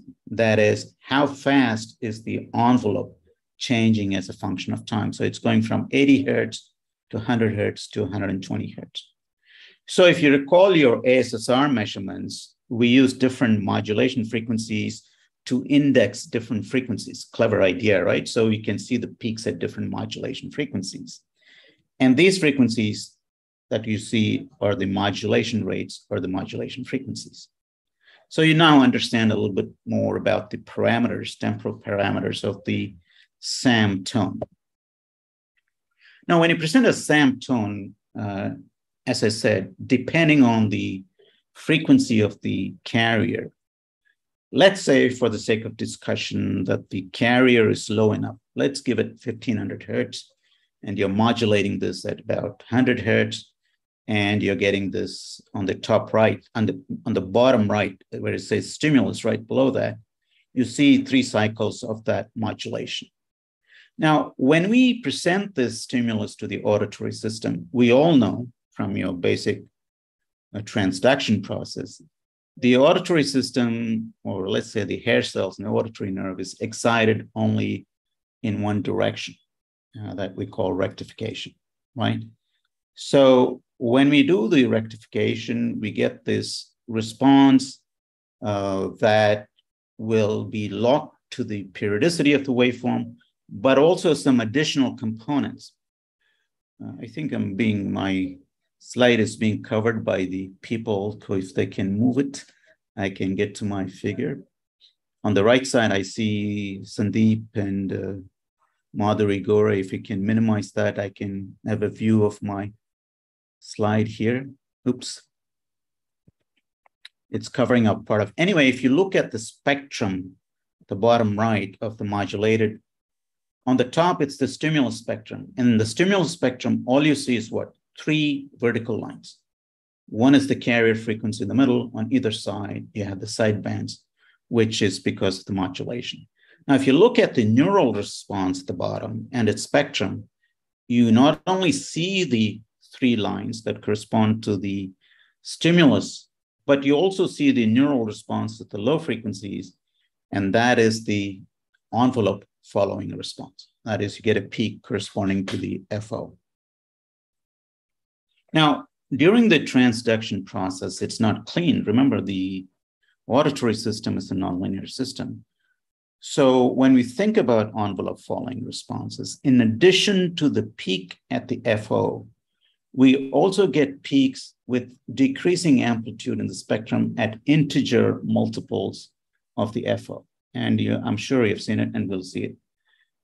The peaks that are coming after the FO, they are distortion products. They are rectifier distortion products.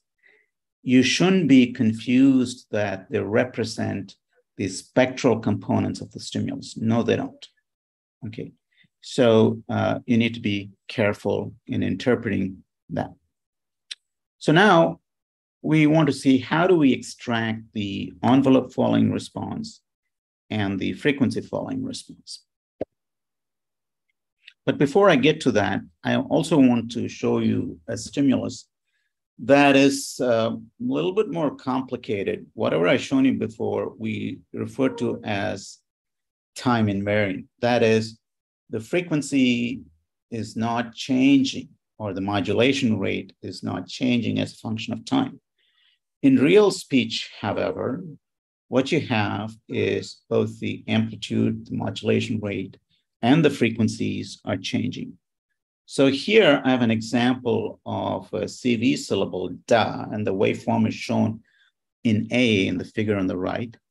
And below that is the spectrogram. And you can see in the first 40 milliseconds or so, the two dark lines, one is rising, that's the first formant. And above that is the second formant, which is falling, that is getting lower as a function of time. Up to about 40, 50 milliseconds, then the two lines are like a train track, right? They're parallel. So the first two formant frequencies don't change. That's when the vowel part of the CV syllable comes in. So during the burst, da, that's where you see the formant transitions. And then after that, you see the vowel part, which is steady state. And below that, at the bottom left, shows the average spectrum of the sound.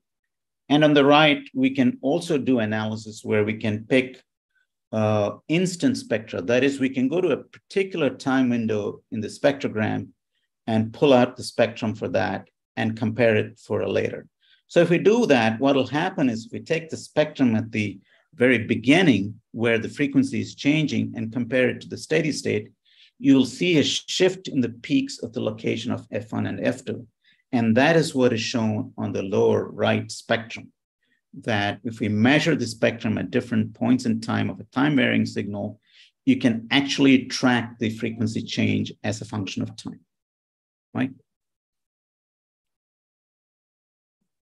Now, what this allows is that we can use these responses then to understand certain aspects of processing that may be compromised consequent to a disorder, be it cochlear loss or some other central auditory processing problem, provided that these attributes of the stimulus is actually tapping those processes. And that's a big question mark, right?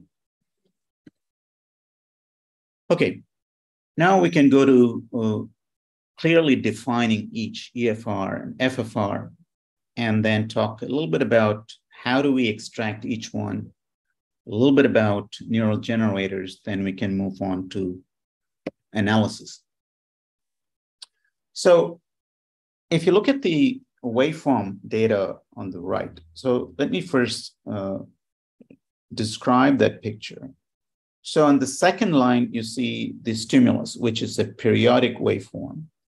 And the red region I've shown, if you continue through the stimulus, is the envelope of the stimulus, okay?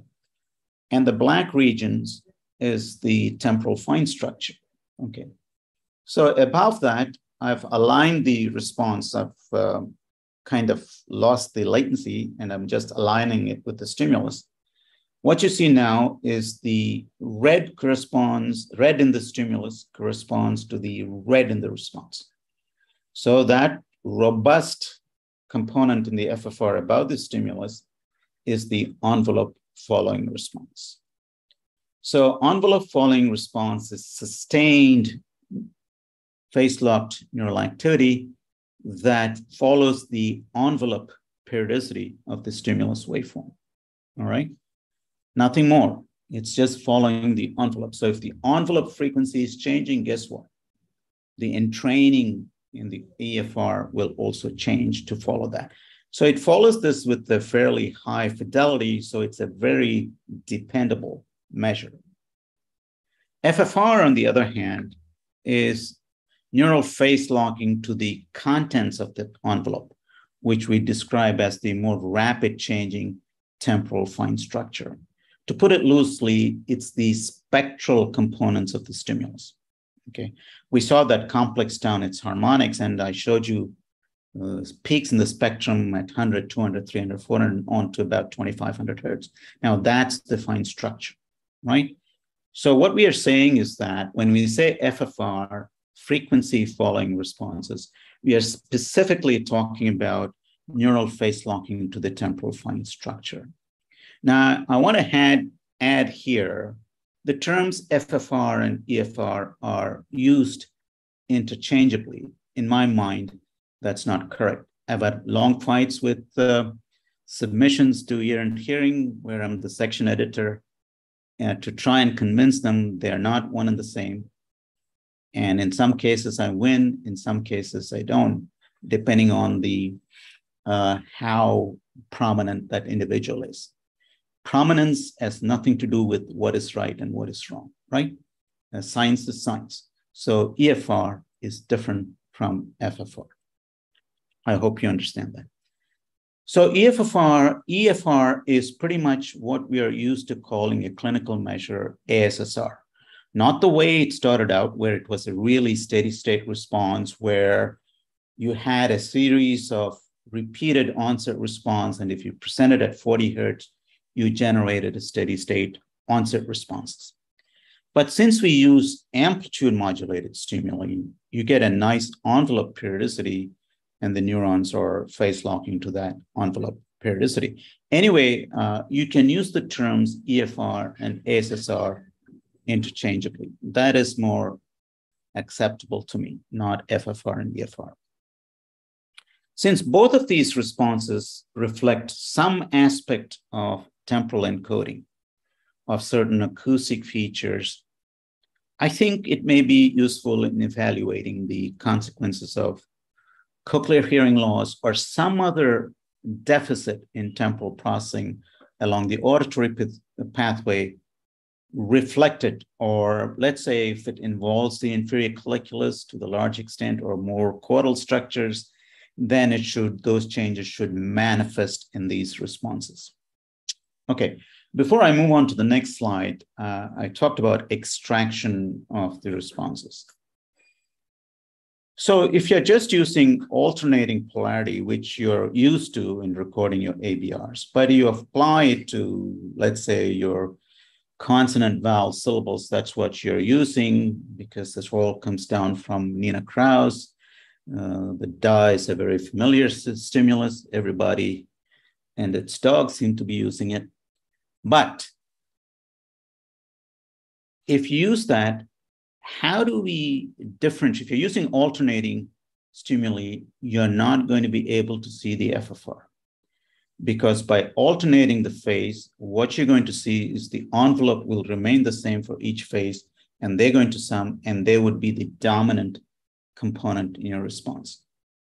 So I've shown you at the bottom in blue, when I add the responses to condensation and rarefaction, in the blue, you see the envelope, and it's very clear. You can see the main peaks that correspond to the envelope. Now, if you look at the bottommost response waveform, what we have done there is we've subtracted the two responses, that is condensation and rarefaction. And what you get in addition to that envelope sort of periodicity, which kind of goes away, is the higher frequency spectral components. Okay, and later on, I'll show you a figure where you see the spectral differences between the envelope following response and the frequency following responses. So let me spend a few minutes on neural generators. Now, unfortunately, if you're using amplitude modulated tones, the neural generators depend, the site of generation of the EFRs depend on the modulation frequency that you use. For very slow modulations below about 40 hertz, you're primarily tapping cortical generators. When you increase it to about 50, 60 hertz, you might be seeing some thalamic level responses or the projections from the thalamus to the cortex. But if you want to look at with certainty the brainstem, then you need to be fairly high in your modulation rates. It says 80 here, but I would be more comfortable if it's 100 and a little bit higher, because there is some MEG data recently that seem to suggest that even at the cortical level, we could be phase locking to 100 hertz envelope periodicity, which I'm very skeptical, because there's no single unit support for cortical neurons that can follow that high. And the MEG just looks at tangential dipoles, and you cannot rule out that it's picking some subcortical responses. So when we apply, as I'll show you in the next slide or so, we think that the FFR 80 hertz and above is predominantly from the brainstem and more caudal structures. So when I say caudal structures, there could be contributions from the auditory nerve, from other structures along the brainstem below the inferior colliculus. But the prominent correspondence to whatever data is out there is to the inferior colliculus. The upper frequency limit for the FFR is about 18 to 2000 hertz. Now, I say this, but beyond about 1200 hertz, the peaks are very, very small, getting almost to the noise floor. So you do have to get a lot more sweeps to extract these guys. Okay. So for EFR, you use alternating polarity. And for FFRs, you can use single polarity, but then you have the risk of seeing both the envelope response combined with the FFR, but the envelope response dominates, so you lose. Best thing is to do the compound histogram technique, and that is subtracting responses to the two different polarities and thereby extracting just the frequency following response and losing the envelope following response. The upper frequency limit depends on where you are, because the auditory nerve, the frequency limit for phase locking is 5,000, and Mike Hines, my colleague, seems to think it could be even higher at the auditory nerve. But as you ascend the auditory pathway through the brainstem, this steadily drops. So by the time you come to the brainstem, inferior colliculus, we see it's only out to about 1800 hertz, and that is a stretch, quite frankly. And by the time you get to cortex, it's about 100 hertz, So they're lousy entrainers of higher frequency. Cortical neurons are much slower. So we have to keep this in mind when we set up protocol to record what you think is a brainstem response. Now, this is a source localization publication from my colleague. By the way, I'm proud to say he was my PhD student and graduated from my lab, Gavin Biddleman. And so we asked the question here after the MEG studies about, does the cortical level actually contributing to any of the FFRs? So what he did was to record these responses and do a continuous EEG with 64 electrodes and do a source localization. And what is shown on the right are the source waveforms at the top and their respective spectra. One on the left is the primary auditory cortex, one in the middle is the IC, and one to the right is the auditory nerve. It is clearly evident that the predominant response, both in terms of response waveform, that's in the gray at the top in the middle panel, and the spectrum below shows all the harmonics in addition to the fundamental frequency. Whereas the PAC shows, primary auditory cortex, shows a very light trace of the response pretty close to the noise floor. And there's also a contribution from the auditory nerve. So the EEG studies, by and large, do not support the MEG, the couple of MEG studies that seem to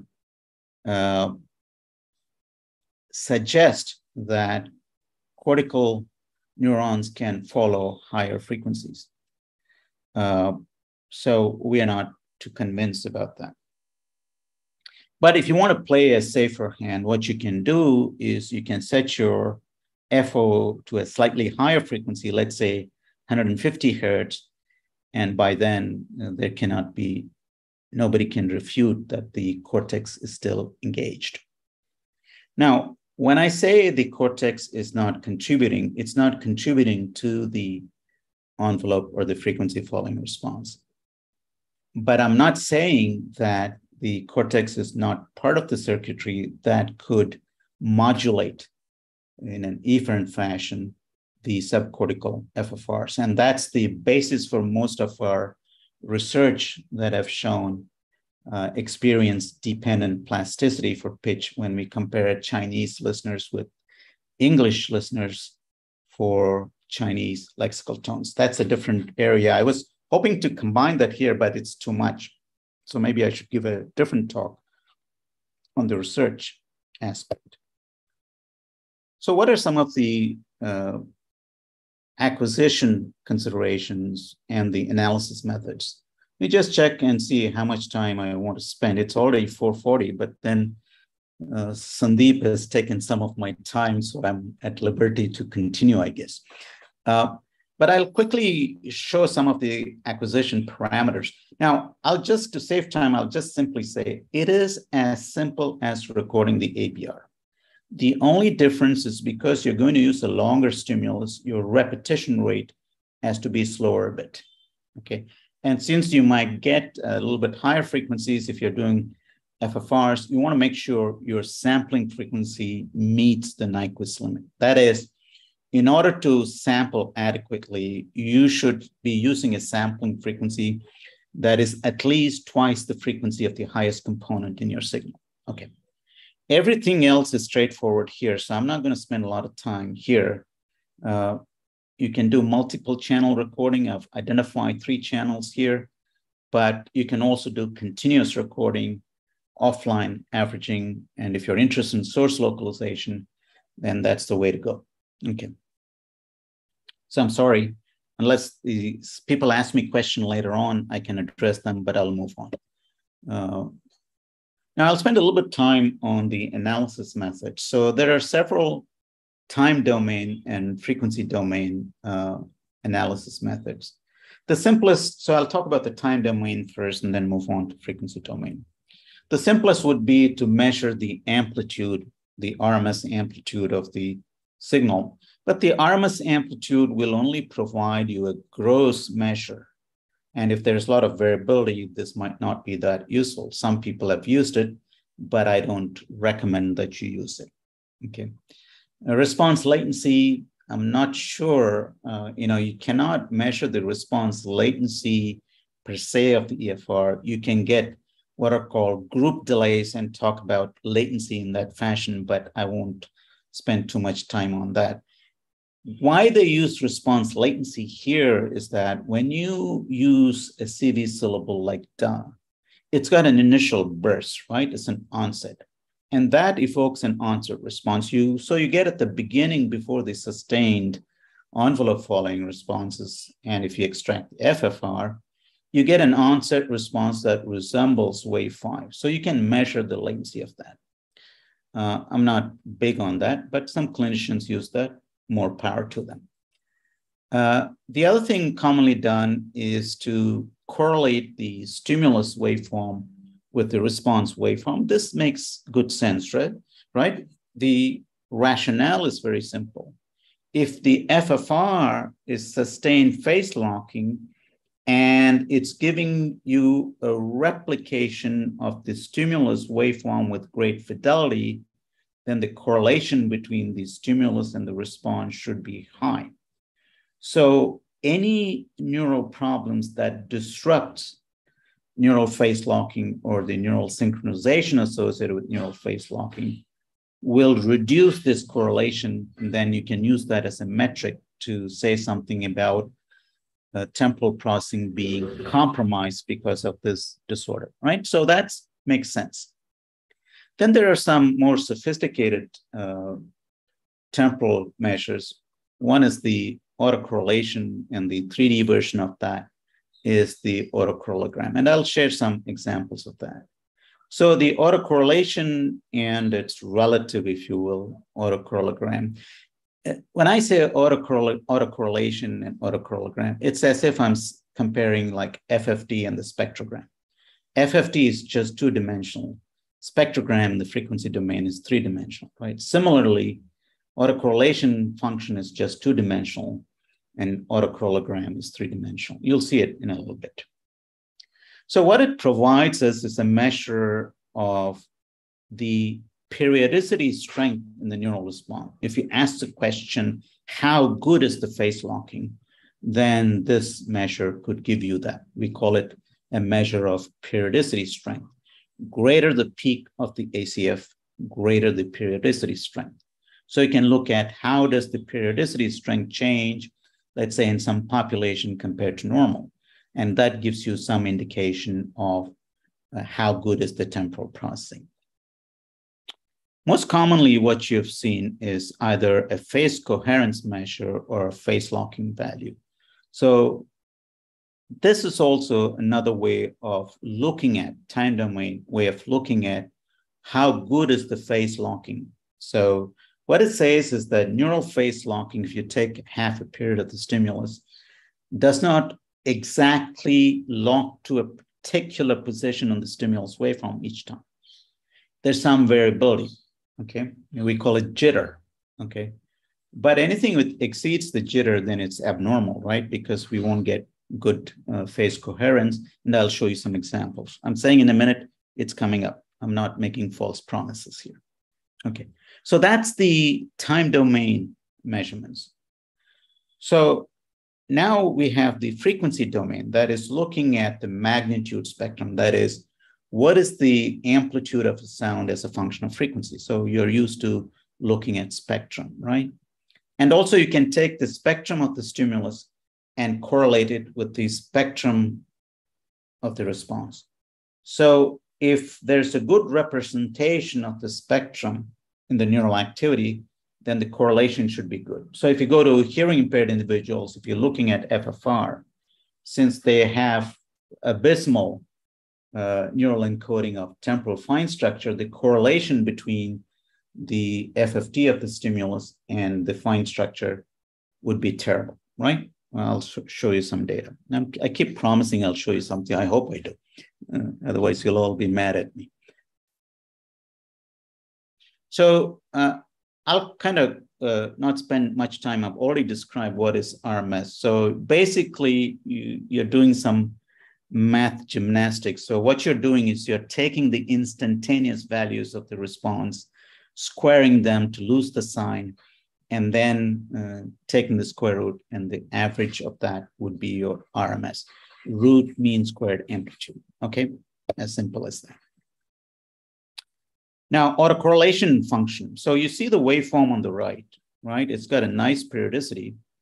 Now, if I were to take that waveform and delay it by some time, and looking at the correlation with the delayed versions of the waveform, that correlation between the two will keep changing, going from 0 to 1. When you get 1 is when there is nice overlap temporally between the delayed response and the undelayed response, right? So in this case, you're showing a nice peak at about 10 milliseconds, and that is the autocorrelation peak. In this case, if it's 10 milliseconds, it's telling us the periodicity of that frequency of that response is 100 hertz, because 10 millisecond is the period of 100 hertz. So what we are getting is a nice peak at 10 milliseconds. And if you measure the peak amplitude of that, that would be the periodicity strength. So if it's normalized, you should go from, this peak should go from 0 to 1. So higher the peak, greater the, better the phase locking, okay? But we use this quite a bit in our studies, but in the clinical world where they seem to use phase coherence or phase locking value. Those are all similar measures. So periodicity strength is provided by the autocorrelation function. It is the magnitude of the normalized autocorrelation function. What you see at the bottom is called the autocorrelation function. So what you see on the x-axis is the time lag. And here you see on the ordinate is the periodicity string. So the peak indicates that at that 10 millisecond delay, it matches the periodicity of the envelope waveform. So the correlation goes up really high, close to 1. Okay. Now, this kind of measure is primarily used for EFRs, and it's not that useful for fine structure locking measurements. The autocorrelogram, I said, is a 3D version of the autocorrelation function. So what you're doing is you're repeating the process over the duration of the stimulus, that is deriving an autocorrelation function with sliding window. And then when you do that, you generate a 3-dimensional plot, which kind of provides a picture of how face locking ability changes as a function of time and what are the different periods at which face locking is occurring. So in this autocorrelogram, the horizontal axis represents the time, the duration of the response, and therefore the stimulus time. And the vertical axis represents lags, okay? So 10 millisecond lag, 20 milliseconds, and so on. So that's the periodicity. So I said, I compared it to the spectrum and the spectrogram. What does the spectrogram provide you? It gives you bands, right? That is frequencies where the strength is. If it's really strong band, the color gets brighter. If it's weak band, color gets lighter, right? So strong, dark color to light color in a grayscale. Similarly, you can think of this as a time domain version of analysis, the autocorrelogram. So it's analogous to the frequency domain spectrogram. So it represents the distribution of all possible interspike intervals in a population of neural activity. So it could be very useful. So let's look at that picture.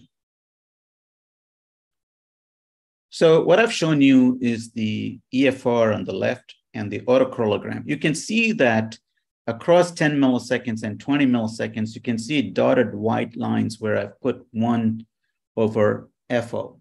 So that is the face locking periodicity that we are interested in.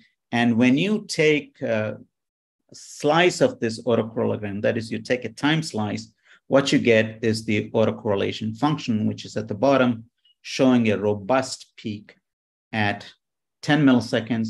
Therefore, it's saying the periodicity of this stimulus generating this, it has an envelope corresponding to 100 hertz. Now, if I were to change it to 200 hertz, this peak should shift where? To 5 milliseconds, right? That would be the period then. Now, if you look at the use of autocorrelation function, if you look at the autocorrelogram, it still has some information about periodicity that is closer to the fundamental periodicity in the fine structure. It's there. So you can see it much weaker as indicated by the autocorrelation function. The peak is almost half as what we see for the envelope, right? So the ACF or this kind of metric is not really that useful for the FFR, but quite useful for the EFR. Now here comes the phase coherence. So when you plot these responses in a polar plot, it provides 2 pieces of information. I mean, it provides more, but let's just focus on this. So on the left, on the very top left, what you see are 2 arrows, one pointing to the phase angle of the vector. So depending on the intensity, frequency, the vector location, the angle subtended will be different. And then there's a magnitude. The length of that vector gives you the magnitude of the sound. So if it's high intensity, that line will increase in length. If it's low intensity, it'll converge toward the intercept. So on the middle top, what you see is a distribution of phase length. So if you repeat, let's say I'm measuring these responses, presenting 100 sweeps and measuring the vector for that 100, then I present another 100 sweeps. And then if I plot the distribution of the phase locking phases, That's what you see, fan-like distribution. So that is what we call inter-trial response phases.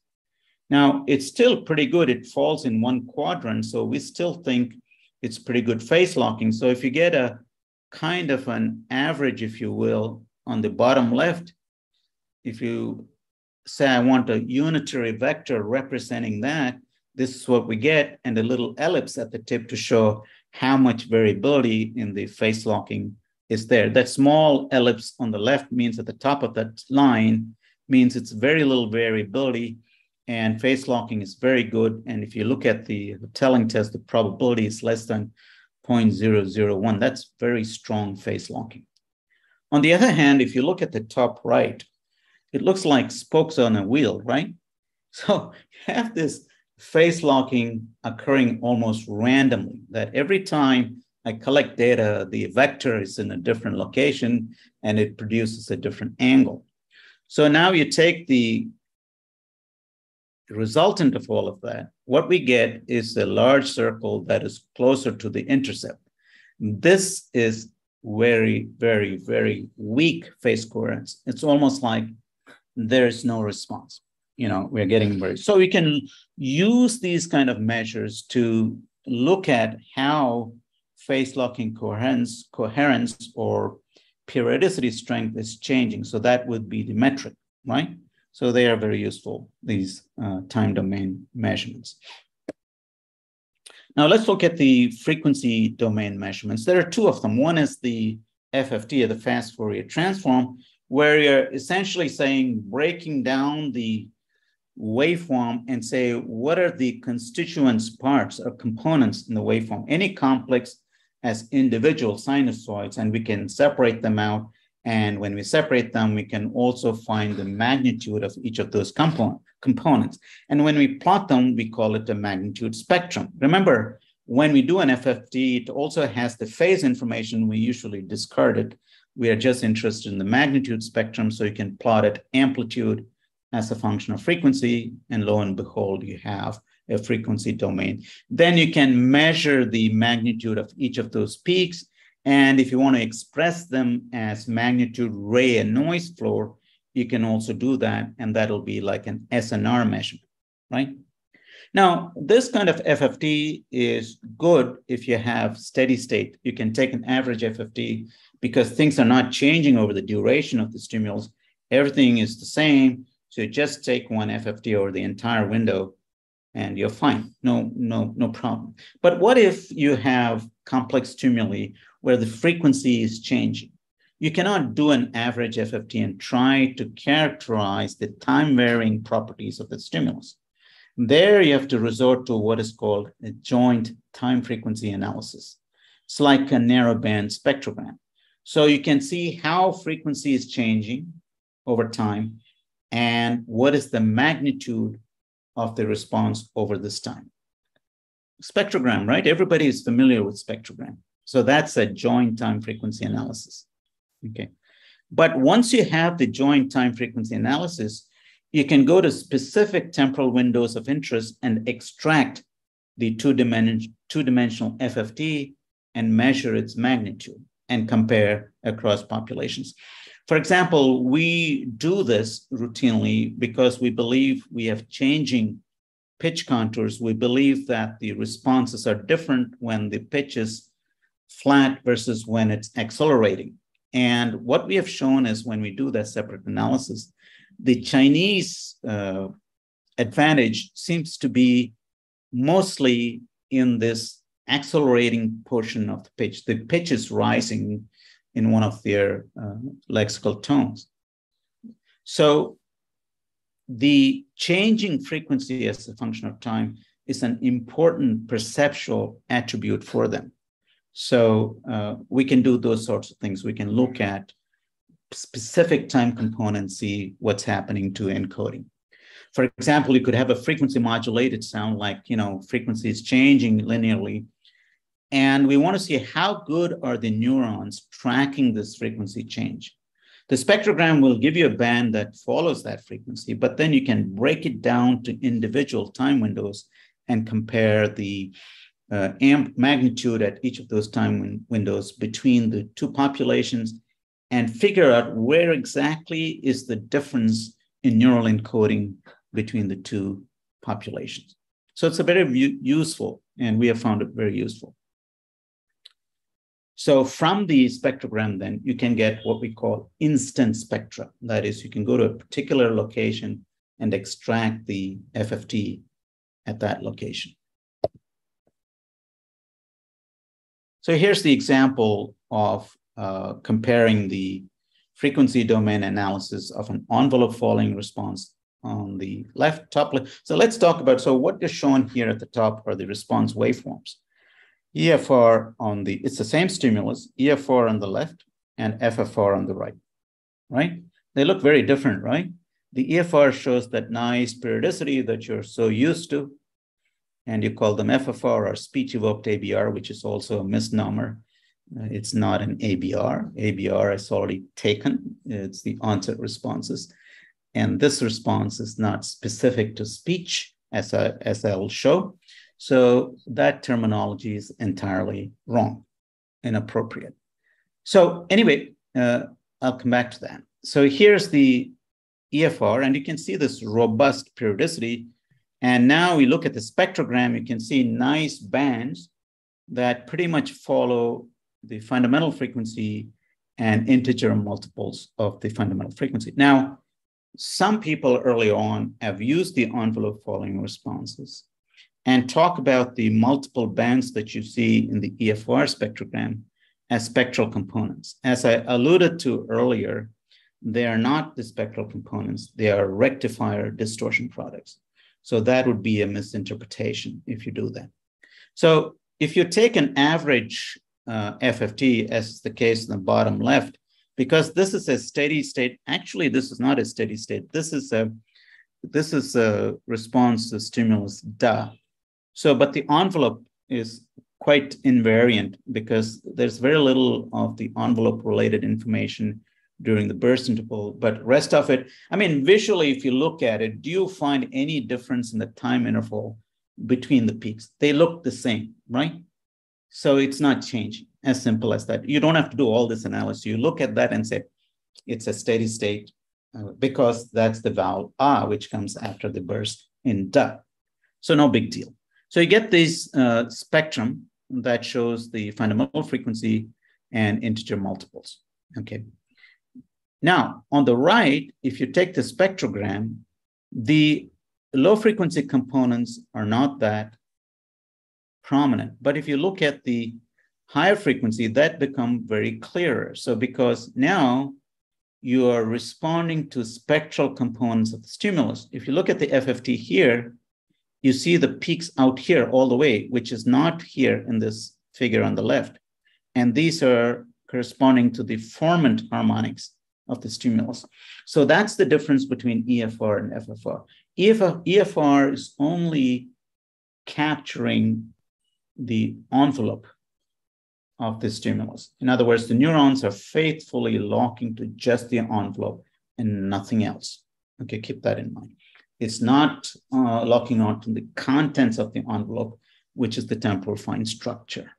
But the FFR, on the other hand, is dominated by the spectral components that correspond to the formant-related harmonics, which I've identified here. No doubt that these responses, the TFS-related locking, the FFR, is going to be an order of magnitude smaller than the much more robust envelope following responses. Okay, that's a given.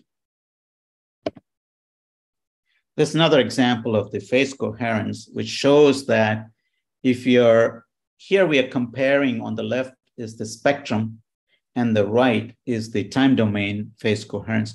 What I want you to look at it is that if you, in each panel, if you compare the FFT peak and the phasor, what is important you should focus is that the length of the vector is quite strong, I mean long, and the variability, the ellipse is very small, meaning that the phase locking ability is very good. So there's no lot of random distribution or wider distribution of the vectors.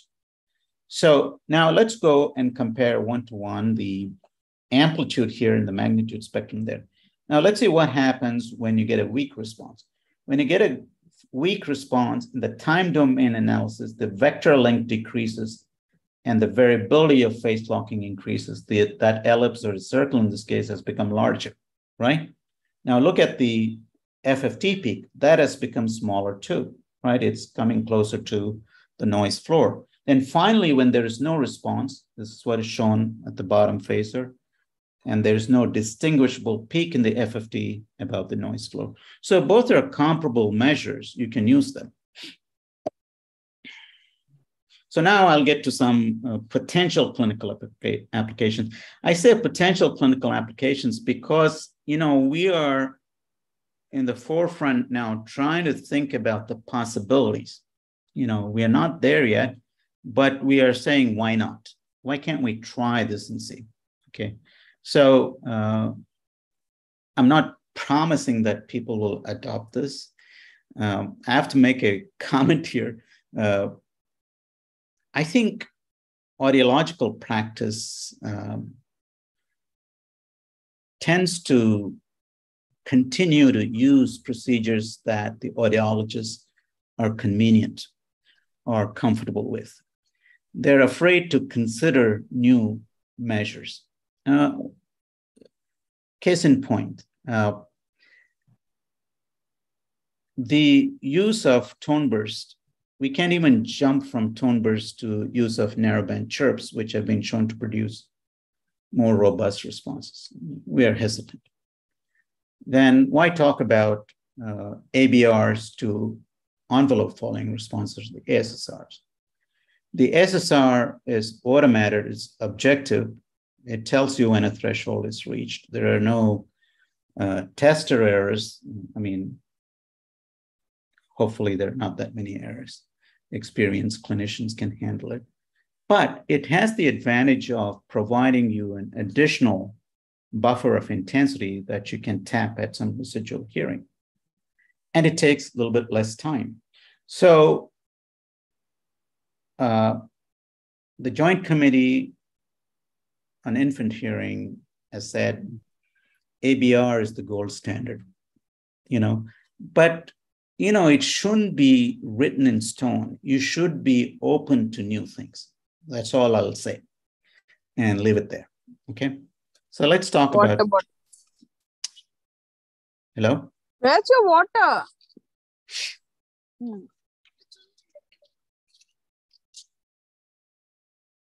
Okay.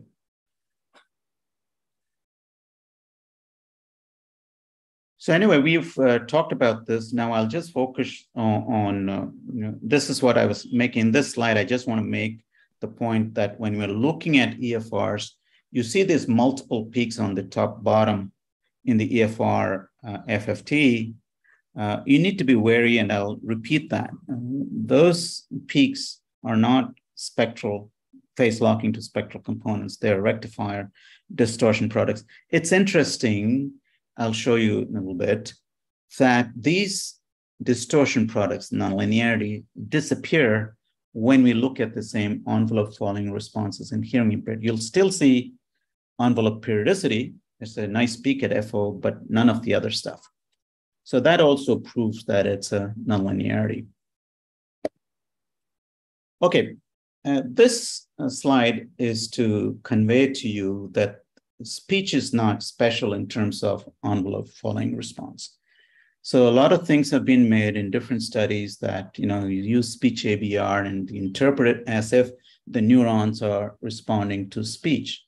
What does the brainstem neurons know the difference between speech and non-speech stimulus when you are just thinking about periodicity? Just think about it. Nothing. So if you look at the FFRs here, now, unfortunately, with these figures, is there a way to move? I cannot even see my own figure with, is there a way to close these on the right? I can't even slide. Anyway, what I wanted to convey with this figure is I have these different stimuli, but just a complex tone and iterated ripple noise. And for most of them, the response looks the same, the envelope following response. Look at the FFT, it's the same, doesn't change. Only for the IRN, it's different because IRN doesn't have a pronounced envelope periodicity. But nevertheless, it'll show you a nice response at FO, but not as robust. So you have to be very careful as consumers of research, clinical research. You cannot take at face value, even if somebody who's a prominent author in the field, you have to be skeptical about research products. That's my point. You have to always ask the question, why? What proof is there for this? So we did this and basically showed there's nothing special about the speech EFR or speech ABR. I think you should simply call it EFRs to complex sounds, and they all look pretty much the same. So at the brainstem level, don't expect anything special. Now, if I was looking at the FFR to these responses, they look different because the temporal fine structure is very different for these sounds, right? So you look at differences, but not for the EFR. The reason I bring this up is EFR has been pushed quite a bit as being able to say, dyslexic or any other processing difficulties, reading difficulties. I think that's a stretch and overinterpretation. Okay, so you do have to be very careful. At least that's my opinion anyway. So some of the characteristics of the EFR here, it shows that as you increase the modulation, it's very prominent for a very low, you're very familiar with the 40 Hertz response, right? It's very large for the cortical response. And as you increase the modulation rate, the amplitude drops precipitously, and at high modulation rates, as shown here in the bottom, 100 to 600. By the time you get to about 500 to 600 modulation, it's very hard to separate the envelope following response from the noise floor. So this is some of the characteristics. So you need to make sure that you're well within the operation range of the modulation frequencies if you're trying to implement some clinical measures. My problem is I'm not able to see my figures. Is there a way to get rid of the all the different people that shows up? Can I turn it off? Maybe okay. You can push them okay. down. So you can go to view options. No, I'm okay. I'm okay now. I managed to push them because I couldn't see the right part of the figure. So I'm kind of describing everything in the blind. Anyway, I'm good, but I'm not that good. So let's look at encoding and how it might be changing consequent to cochlear hearing loss. So this is an application, potential clinical application of use of EFRs in clinical situations. So currently we don't have any EFRs that are used in a routine way as measured other than the threshold determination procedures. But when we think about cochlear hearing loss, what we have is a situation where the thresholds are elevated and you also get poorer frequency resolution consequent to broadening of the auditory filters. Now, both of this could potentially alter encoding of both the envelope and also, for sure, the temporal fine structure, and both of them have bearing in the perception of the sounds. So what this approach is to try and see, can you relate the degradation in representation in either EFR, FFR, or both to the perceptual consequences of cochlear hearing loss? In other words, can you kind of establish a predictable relationship between degradation in a neural metric and a degradation in perceptual performance? That's the long-term goal. But right now we are trying to understand the neural metric first and then introduce simultaneously the perceptual and the neural and see if we can compare. Okay, but let me go through this data, the EFR data. So here in this study, it's one of my students who finished her PhD several years ago looking at neural encoding in normal and impaired ears. So what you see at the top is the EFR spectrogram at two levels, 70 and 80. In the normal on the left, you can see clear bands, from the FO and the other components. When you go to the hearing impaired, even when you increase intensity, there's a slight improvement, but the band around FO is more sort of fuzzy. It's kind of broadened, right? So there's these subtle changes. The question now is, how do we quantify these differences? So you might have to take the first few harmonics, if you will, but you realize that when you're looking at the EFR, the subsequent peaks are only rectifier distortion products, so you do have to be careful. You can only have a descriptive work, and descriptive work is not enough when you're looking at trying to manage individual cases in the clinic. So we have to come up with something better. Now, if you were to take the EFR magnitude in the bottom, we show the amplitude of the FO component as a function of intensity. And as predicted, it increases steadily as you increase intensity. It's not surprising. Now, overlap in the gray bars are the FO amplitude growth in hearing impaired. Now, we wanted to make sure we had the range of intensity so that comparisons can be made with equal SPL at least some intensities. Okay, so even in the region when we have equal SPL, what we find is the responses from the hearing impaired FO response are much smaller compared to the normal. And it tends to grow, but the growth never quite gets to where the normal is. Now, I want to make a point here, which is this kind of result is slightly at variance with single unit data, which seem to suggest that in hearing impaired, envelope encoding actually is more robust than in normals. But it doesn't mean anything because it doesn't really help the impaired individual in terms of encoding certain perceptual attributes of the stimulus. So we shouldn't jump up and down because it's bigger. But the FO amplitude is bigger only when the hearing loss gets more, the degree of hearing loss. It's not, actually it's worse like in our data when the hearing loss is kind of mild and nearing moderate.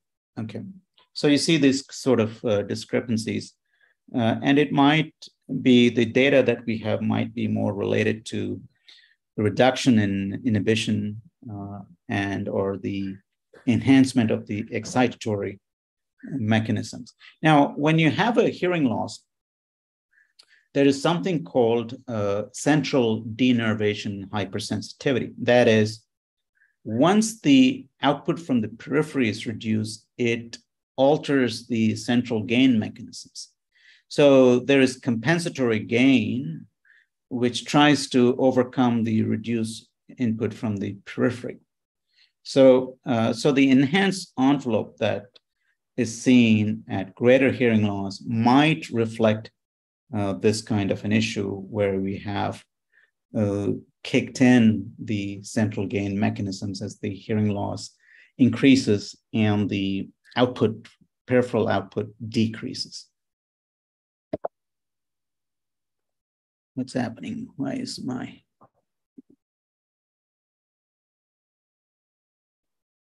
So staying with EFR, we can also use this. There's good promise, I think, to look at outcome measures in an objective fashion. Now, I'm proud to say this study is one from an AISH alumni, whatever it is. I don't know if some of you remember Vijay Ishwar. So this is her data from 2015. So what she essentially has shown here is that one of the issues of using evoked potentials to short stimulus is that it doesn't deal well with amplification manipulations, right? Because it's too short. Longer duration stimuli with more time interval between them, that is longer ISI, is better at capturing the nonlinear properties of hearing and amplification. So what these people used, VG and their associates, is use longer stimuli where they made sure that this had a band which covered low, mid, and high frequencies. So they used the vowels to cover the low, mid frequencies, and they used fricatives to use the high frequencies, and they modulated each of these bands so you could generate an envelope following response to each of these modulated bands. So there are several EFRs created in this figure. You see that there are 6 different stimuli. So just imagine there are 6 different EFRs. One to the ah sound, one to the oo, then the F2 near the ah, then the F2 near the oo, and the cha and sha sound. Okay. But their point was to use this longer stimulus and then look at unaided and aided response and see they did several things. You know, they varied bandwidth, they looked at detectability and all that, and the number of EFRs and things like that. But I don't have time for all of that. What is clearly evident from this data is that one, when you increase the level in the unaided conditions, the dark black bars and the dark gray bars, if you look across the stimulus, particularly for it seems to increase for the F1 and F2 regions, right? So just without any aided, just by increasing intensity, and this suggests the effect of audibility. So when you make the stimulus more audible, things are improving. Well, amplification in a way is also that, right? You are amplifying the sound in a prescribed manner. Now, if you look at, and they looked at unaided at 50 and unaided 65, and then aided for these 2 conditions. Without spending too much time, it is very clear that these responses are able to capture the effect of hearing aid processed speech. That is, any improvements in representation of the envelope is shown here. Now, the $10,000 question is, so what? If you show this, does it necessarily mean that these people who are showing greater improvement with aided measures, their perception is better? Now, that's where I think a concerted effort where you look at individual by individual and begin to correlate. Like Sandeep mentioned, it's very important. You know, you can paint a nice picture with mean data, but in clinic, it has to work for each individual. But there is promise. I think you should proceed with this. A similar thing can be approached with the FFR, and I'll show some data with the FFR as well. Now, this is the effect of bandwidth. So basically, when you increase the bandwidth, the responses get larger. So with sake of time, I'll move on. If you have any questions, I can answer. So EFR and FFR are normal and hearing impaired. So we know that so now I'll focus on mostly the FFR, and there'll be some EFR.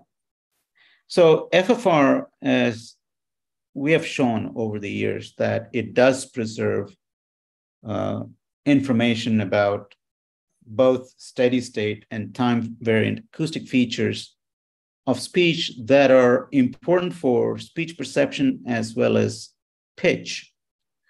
And now there is growing interest in the use of FFRs to evaluate the integrity of neural encoding of complex sounds as a metric of trying to see, because face locking involves temporal processing, some aspect of temporal processing.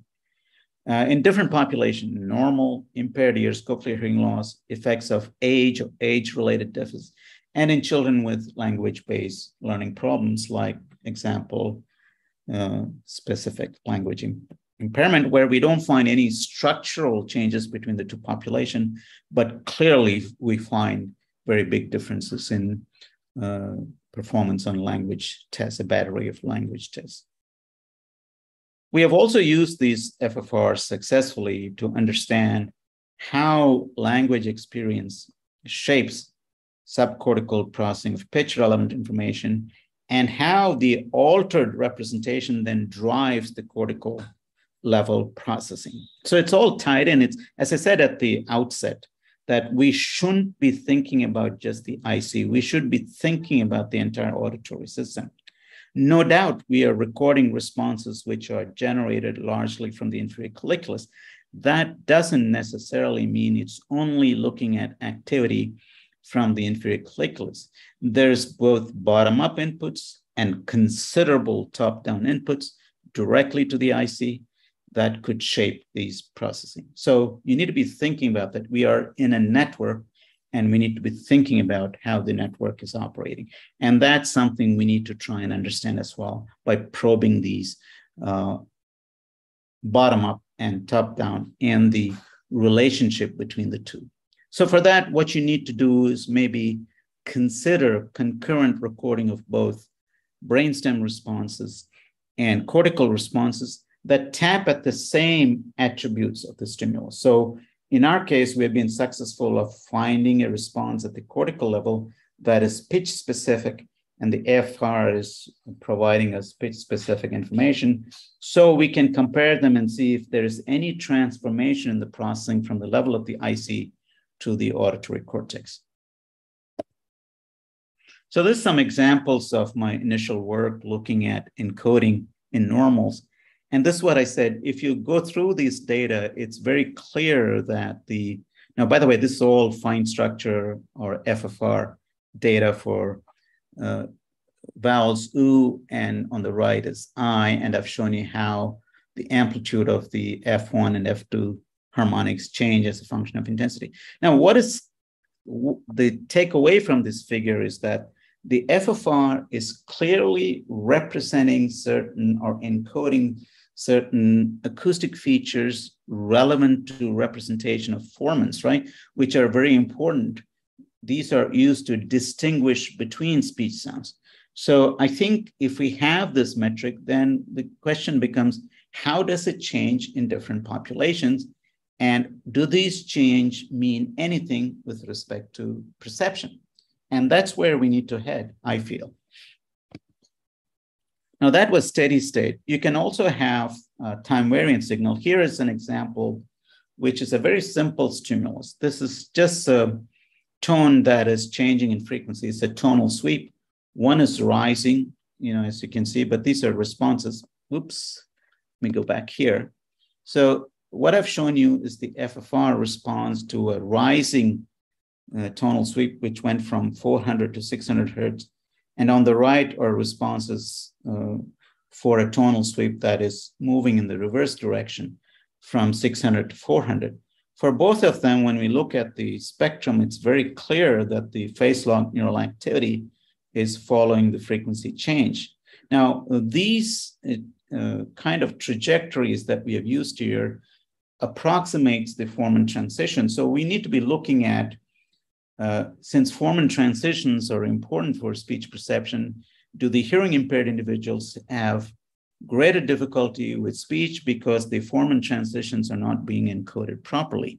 So you can look at segments where there's formants which fall within the upper limit for phase locking and then characterize them. So there's potential, but the thing is you have to have a systematic long-term research program, which kind of, you have to do incremental work step by step to get at these issues. And that's my, I think, hope that in the future, someone will take up and do these very necessary and essential things for a viable clinical application of these responses. There's another application that, when we are looking at distortion product, the DPOEs, they're not that reliable at low frequencies, right? Below 1,000 hertz, a lot more variable. Now we can get the neural version of the distortion product. So here is we use two different tones and presented them separately with the appropriate ratio and F1, F2 ratio. And this is in the fine structure, so you need to look at the subtracted responses to each phase. And what you see is not only responses at the primaries, F1 and F2, but you also see the distortion product and all the way down. So my point is this, if the middle-ear problem creates a roadblock for measuring distortion product otoacoustic emissions in the clinic, because you're looking at back-propagated echoes, and if the middle ear is not working well, then you're having trouble picking. So why not consider using this in cases where you want to examine the nonlinearity more? For example, simpler thing would be, in addition to encoding of speech stimuli, you can look at the nature of the nonlinearity encoding in normal and impaired ears, or in normal in some other population, and see if they're different, and therefore does this measure allow us to separate the population and can be used as a clinical measure. Now, there's also, we had talked about steady state sounds. They're also, in speech, it's time varying, right? So when I said da, ba, or something, the formants are changing, at least in the first 40, 50 milliseconds, at least the first two formants. But here I've used a simpler stimulus, which is a diphthong. So basically, this stimulus at the top, it's going from ah to oo in this short period of time. So you hear, the perception is it goes ow, ow, like that. Okay, the point is, created a simple stimuli, and diphthongs do occur in speech. So you can see that when the spectrogram of the stimulus, if you look at it, during the ah portion, the formants are higher. And when you get to oo, the formants are much lower. So you can see, the question is, can the FFR follow this trajectory? At the bottom is the FFR response, no doubt noisier, but you can see the two bands that's also progressing down and saying we can encode the changing frequency in a diphthong. And now we can do the joint time frequency analysis. That's the spectrogram. And then we can look at specific time instance and measure the amplitude. And this would be a nice thing to look in the normals and hearing impaired or any other population. So these are potential metrics. I'm not saying all of them will work. Unless we try, we don't know. So now we look at the FFR in normals, EFR and FFR in normals and hearing impaired individuals. So in this data set, what we have shown is both the envelope and the TFS encoding is degraded in cochlear hearing loss. So if you look at that, again, I've showed you earlier, there's nice bands in the spectrogram on the right. For the hearing impaired, it's more kind of diffused. And now look at the spectral bands. On the normal hearing, they show nice, distinct lines corresponding to the formants. But in the hearing, you get a kind of a smeared band of frequency on the right. So that is quite clearly, if we were to look at joint time frequency analysis and take instant spectra at these frequencies, what you'll get is reduced amplitude and broader peaks. So at the bottom, you show the amplitude growth for both the envelope following response compared between the normals in black graphs, and the gray is the hearing impaired. Now, you have seen this before. Both of them show growth, but the envelope responses are much weaker for the hearing impaired. On the other hand, if you look at the fine structure information, the normal tends to increase with intensity and plateaus, but the hearing impaired, they're weaker, but they don't show any clear trend to actually improve in representation with, what I'm thinking is you're improving audibility by increasing, so the intensity. So the question is, if amplification essentially increases the magnitude of the sound, will these individuals actually get the help? If they do get the help, what else is going on? Because the encoding doesn't seem to be affected by the intensity, at least for the fine structure. So we also did equal. So when you do equal SPL comparisons, there's always an argument, but you're comparing them at two different points in the dynamic range. You cannot get around that problem. You know, in studies when you're looking at normal and hearing impaired, the common strategy is to do comparisons that equal SPL and equal SLs. And that's what we did here with the EFR and the F1. And you can see that, again, for the EFR, no issues. The amplitude goes up, but it's very clear for the formant, the fine structure, while for the normals, you show a steady growth as the sensation level increases. For the hearing impaired, it does not change much as predicted in the previous. So persistence of degraded neural phase locking of TFS, even when audibility is restored, might indicate that there's a problem with temporal pattern of activity in the brainstem neurons. Now, this could be both related to altered tonotopic maps or loss of frequency selectivity. So that's an issue. Now we have started looking at what if we use different hearing aid processing strategies. So we're using some open source software and using different prescription methods and trying to address the issue for more complex sounds. So now we are looking at bisyllabic non-words like ba, da, so with the separation. So if you look at the envelope, so I call the term unprocessed mean it's not processed through a master hearing aid or simulated hearing aid, if you will. And process means it's through the output going to the earphones is through the processor. So if you look at the ba and da, the envelope, it's very clear that there's nice envelope following response. This is in the normal hearing and for each of the syllables. And then in the process, these bands get a little bit brighter. That's not surprising. You are increasing the intensity and you see a few more lighter bars. Now in the hearing impaired, what you see, the spectrogram, is very clear, strong, robust F4 following. You know, it's following the periodicity, but we don't see these multiple rectifier distortion products. That's what I was alluding to.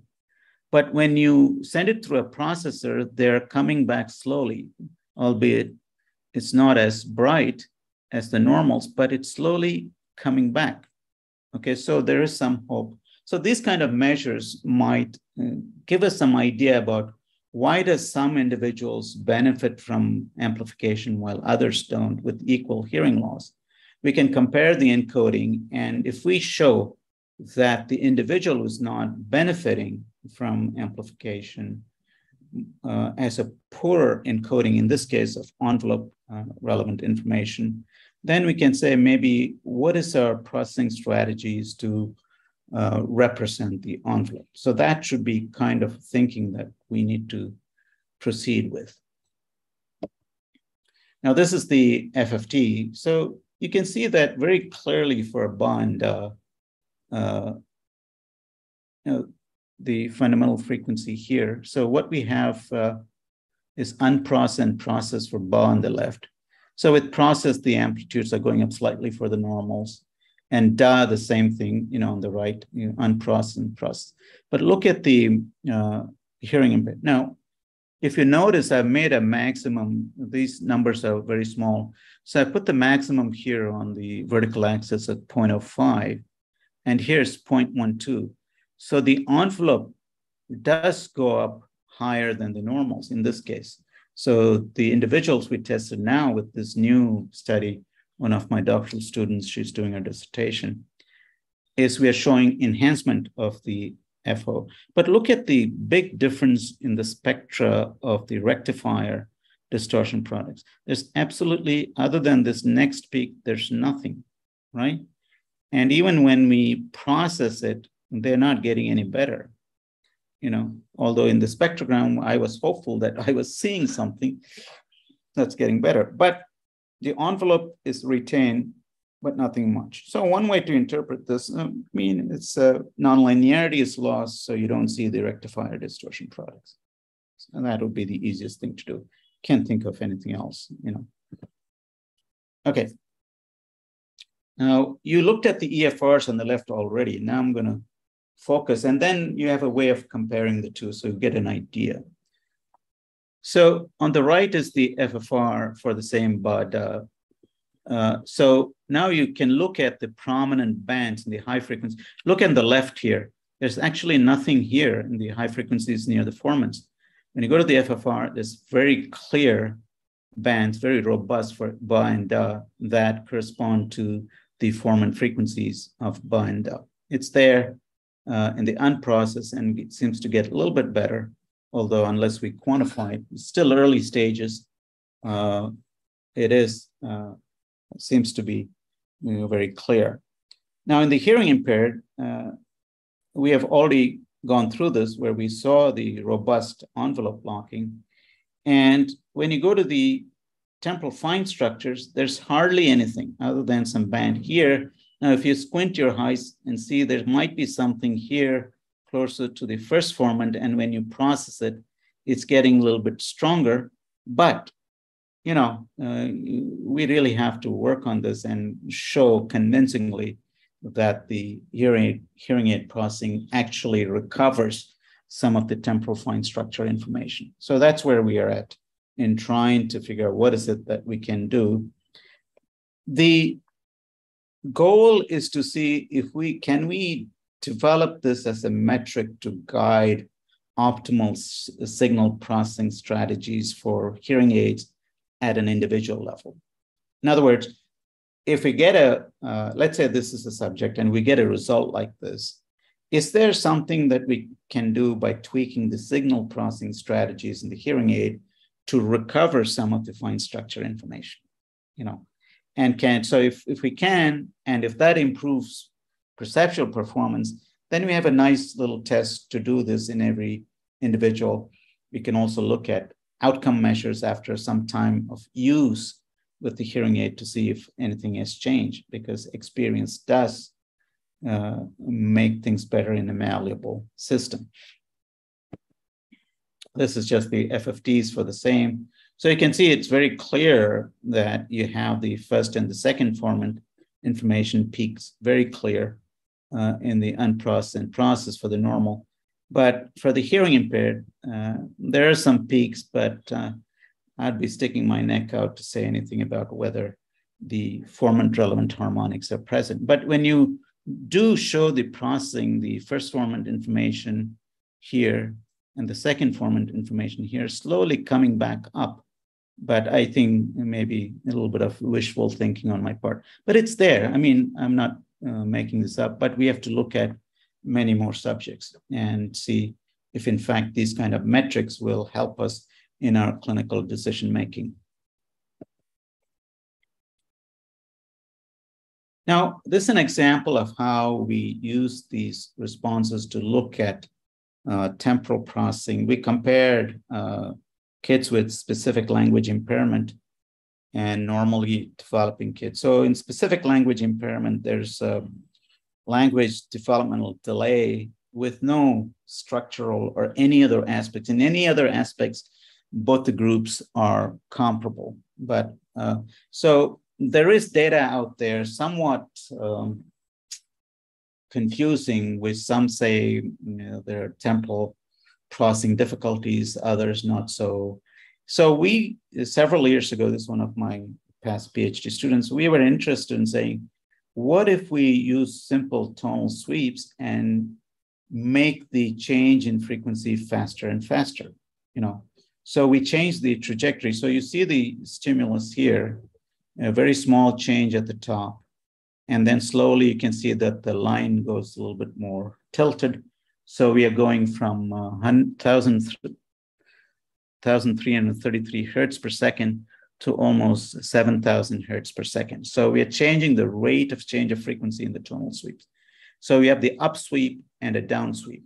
So the dark traces in the FFR waveform, the next column, is the normal, and the gray one is the SLI kits. So if I look at the waveform, I can make a comment where the responses are different, but mostly comparable for the lower sweep rates. But only when you get to high sweep rates between 5,333 and 6,667, then I begin to see a deterioration in the ability of the neurons to follow the changing frequency, which is true for both rising and falling. There seems to be an asymmetry in that the falling seems to be more difficult for the SLI kits compared to the normals. So in the spectrogram, you can see the bands like you saw in the stimulus, right? So if you look at the next column, you can see a streak going up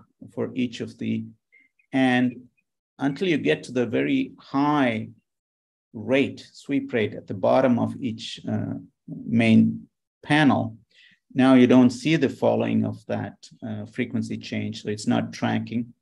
That's for the rising at the top, and immediately below that, it's for the falling sweeps. And again, you can see by the time you get to about 3,000 or so, you're beginning to lose it. And now we can look at the amplitudes of these. I'll skip this spectral. These are instant spectra taken at 3 different times for each of those sweeps. But let's come to the directly to the amplitude derived from the spectral data, instant spectral data. So if you look at that at each point, so the top one is for the rising, and the bottom one is for the falling, and each panel is a different point in time along the sweep. So what is consistent is that the amplitudes of the responses for the SLI kits are about the same at very slow rates and begins to diverge, meaning it gets smaller and smaller compared to the normal kits as you increase the rate of the sweep. Changing frequency. And it's true regardless of which time we're looking at it. All the 3 time instants show the same thing. We find something similar for the falling, but we don't see the convergence of the 2 amplitude functions at the low rate, except for this one time. If you look at these 2 times, they're still kind of parallel. So there seems to be a difference or an asymmetry in the way the SLI population is behaving for rising and falling sweeps. The rising sweeps are much more robust in that it provides a compression and doesn't spread the traveling delays in the cochlea, and you get a much better response. But when you go the opposite way, it creates more problem. I'm wondering if that's what causing the SLI kits a little bit more difficulty because of the dispersion of the times at which each of those frequency regions are engaged optimally. So that's pretty much it. In summary, I think if you understand these responses and know their limitations, it could be a very useful metric for objective analysis of clinical data. Even with time, I think we can get to the individual level. So we can look at not only integrity of neural encoding of complex sounds, but how you can recover some of this encoding with targeted amplification schemes. And then we can use it as a measure of outcome in different individuals, which then could drive the signal processing strategies that is specifically optimal to a particular individuals. So then we can make specific recommendations of prescription that will produce the best encoding. And we are assuming if it produces the best encoding, the likelihood is that the performance should be better also. Now, that is the loose end we haven't gotten to. So subsequent experiments should diligently look at this and add the perceptual measure to this, okay, and compare them.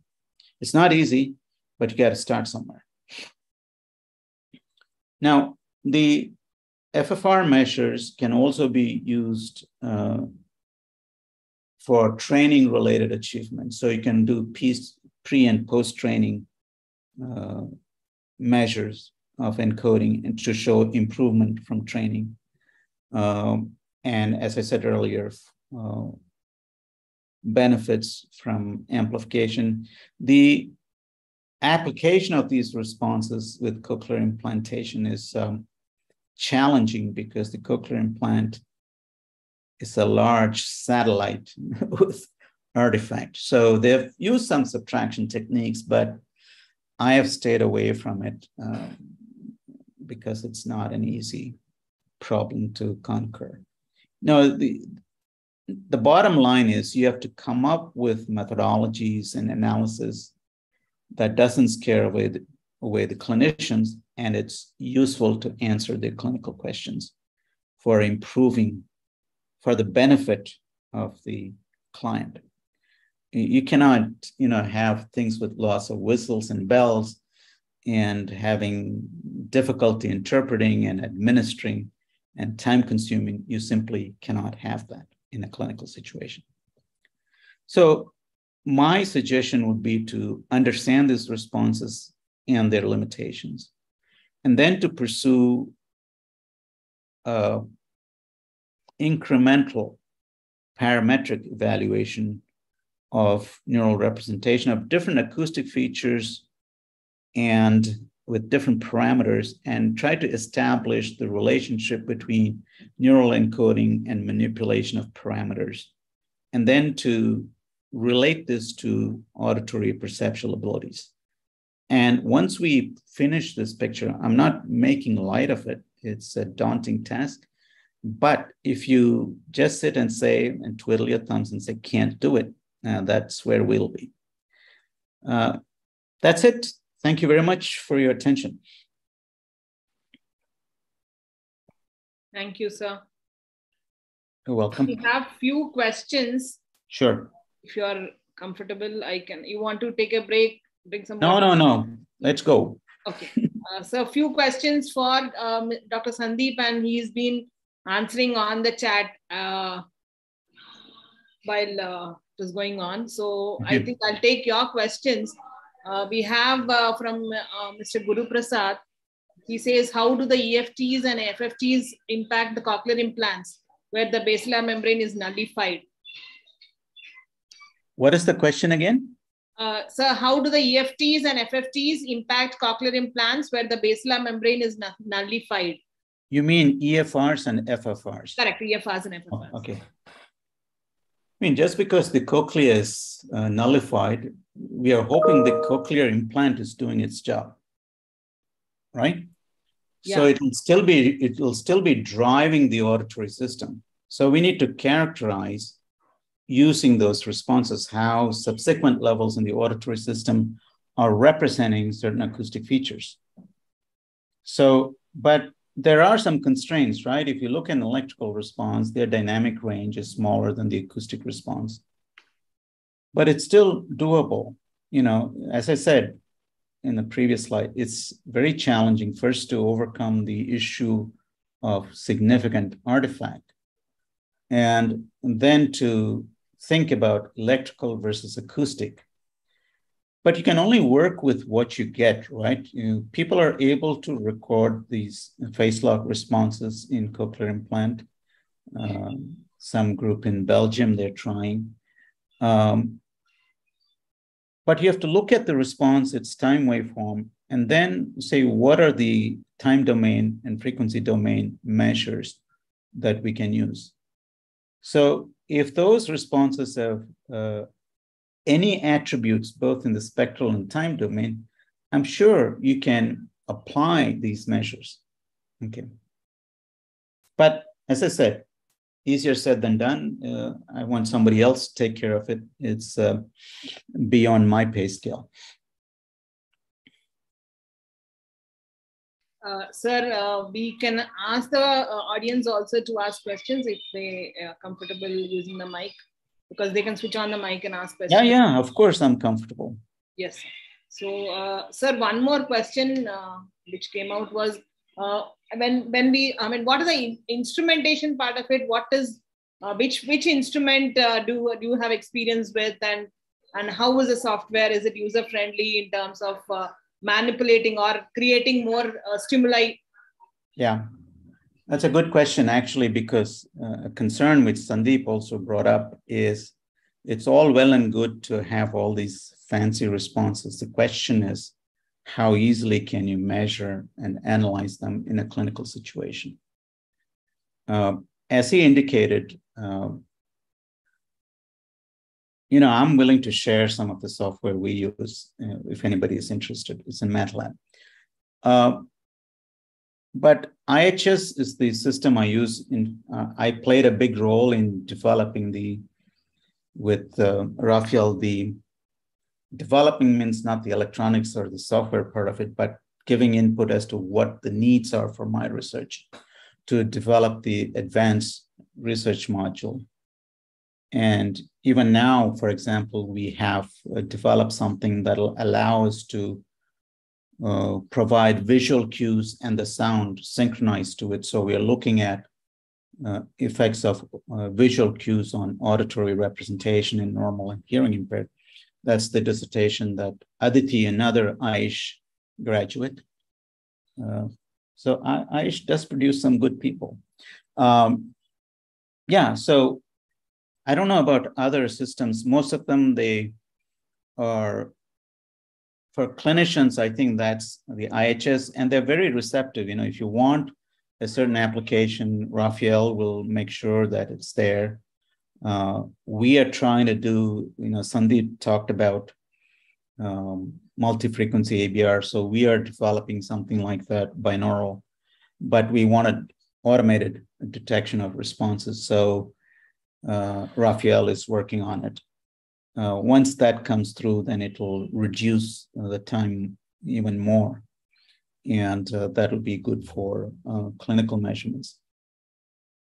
So a lot of people, they develop their own, but clinicians, even in the US, I don't think have the skill set and, more importantly, the time to sit and develop software that'll work, troubleshoot it. You need users, because every user has a certain way they want. It should be user-friendly, intuitive, and things like that.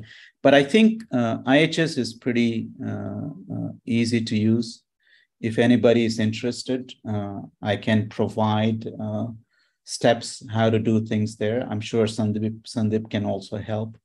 So, but I think above all, what I want is people who are in a position, clinical position, to move towards something new should consider these options rather than taking the easy route of continuing to do some of the things. Maybe these things might be better, in my view. Yeah.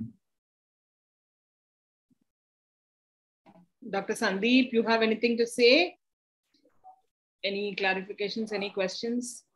I was focusing on answering the questions. Okay. Okay. We could all see the answers here in the chat. Thank you. Thanks a lot.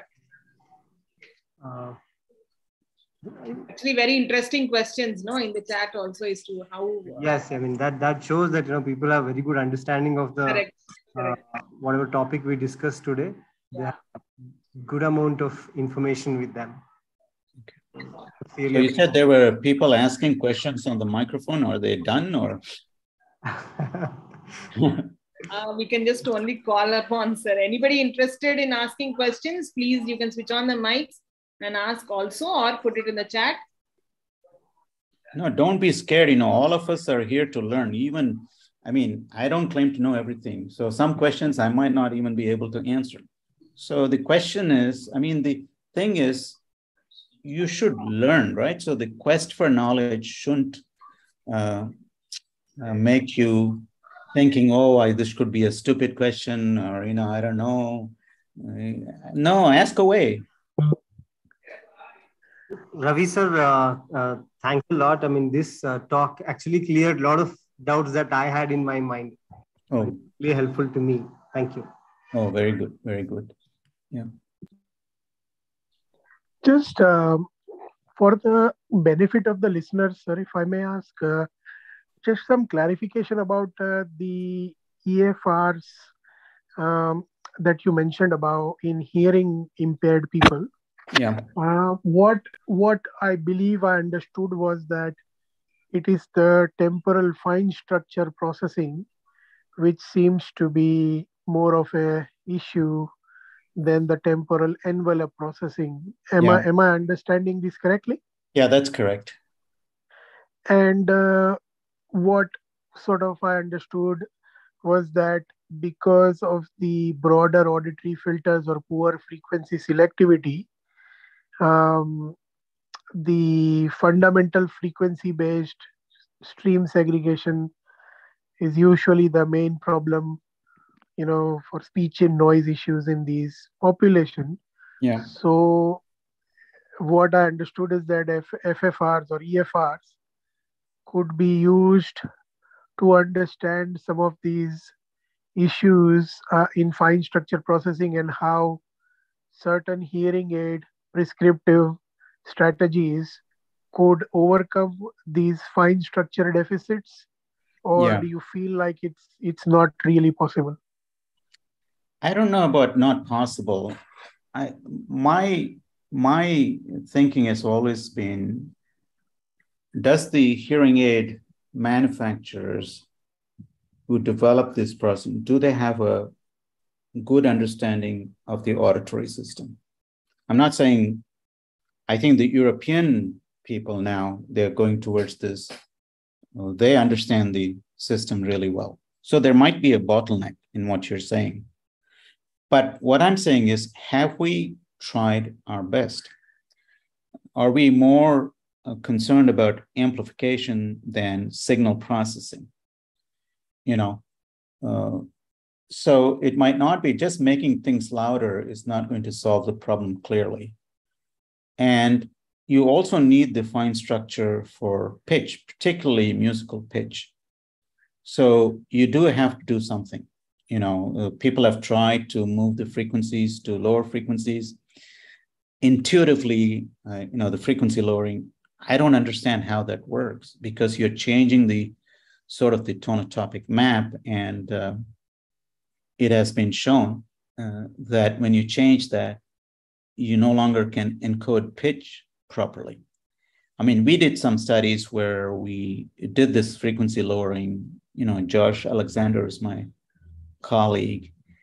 And when you did this, it affects both the periodicity of the waveform and also the harmonic relationship between the components. And we saw a deterioration in both the envelope locking and fine structure. This was in normals. One of my students did this project. So we need to do something about what are the different processing strategies that we can bring to the fore. This is a problem that needs time. I'm sure there are smarter heads with more capabilities than I am who can address this over time. It's not, the problem is, sometimes I feel like they're fixed on a certain process and stuck with this process and forcing to achieve the results that they want. It's trying to put a square peg in a circle. That's not going to work, right?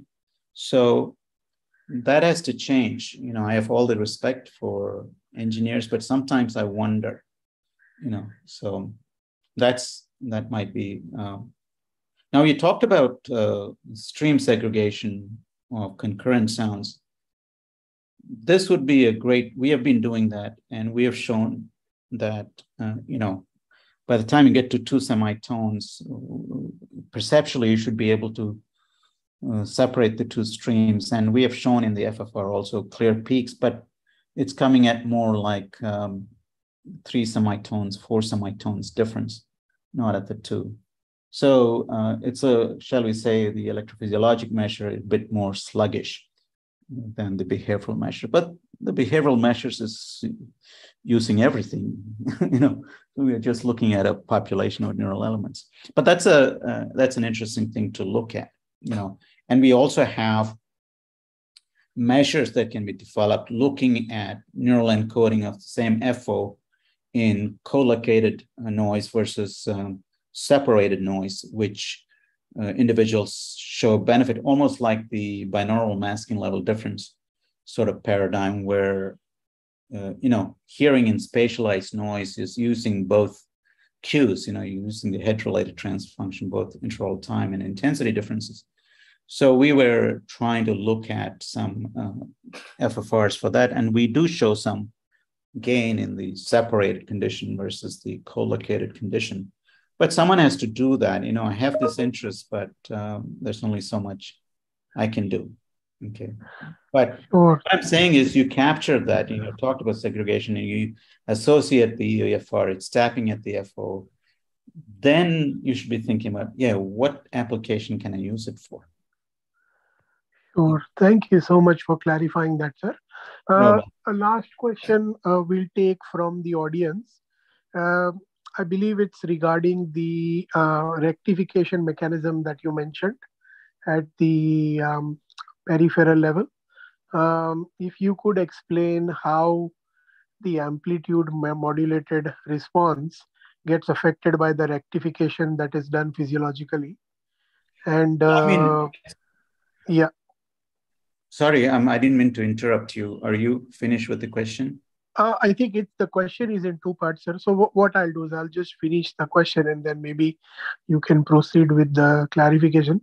So what I think the person is trying to ask is that in the vestibular sort of responses, there is sort of not much rectification. So it's like a, bipolar sort of response, whereas in the auditory sort of system, physiologically, there is the rectification.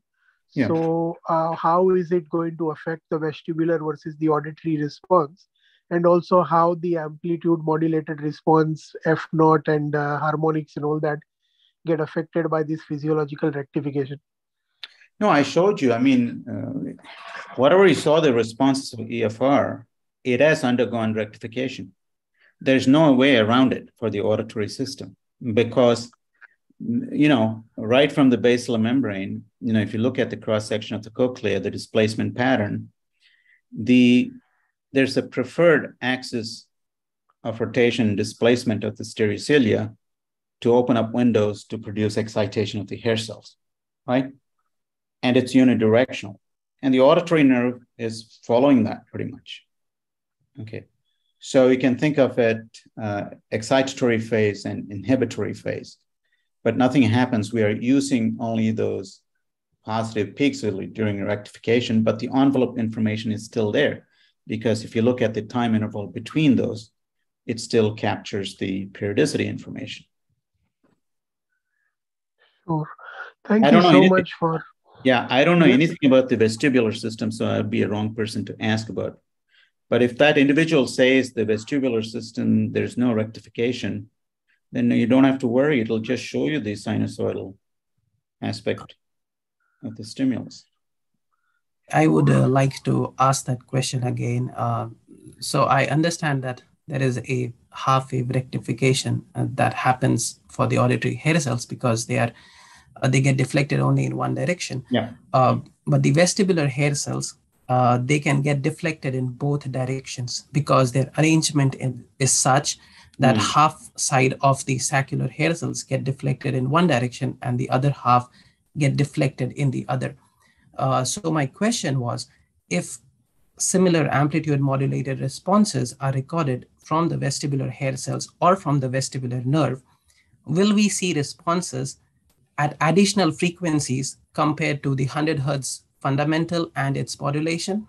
Since there is no rectification, you're not going to be having distortion product associated with rectification. So you might just see a peak at the nominal periodicity. Okay. Does that make sense? Yeah, I think there happens the rectification process takes place at the vestibular hair cells as well. Okay, but you just said what it I was, yeah. What Okay. I was expecting, because it happens in both directions, would we see responses at additional frequencies compared to just seeing at 100 hertz, for example, 100 hertz and its multiples? Yeah, most likely you'll see it, but it's going to be hard for me to kind of conceptualize, what are the phases of each of those motions? Can you break it down either in time or some measure of phase to say this bundle is active now, the other bundle? Can you isolate them? Just like we separate the envelope from the fine structure. Can you do that in the vestibular system? My knowledge is very limited in that aspect.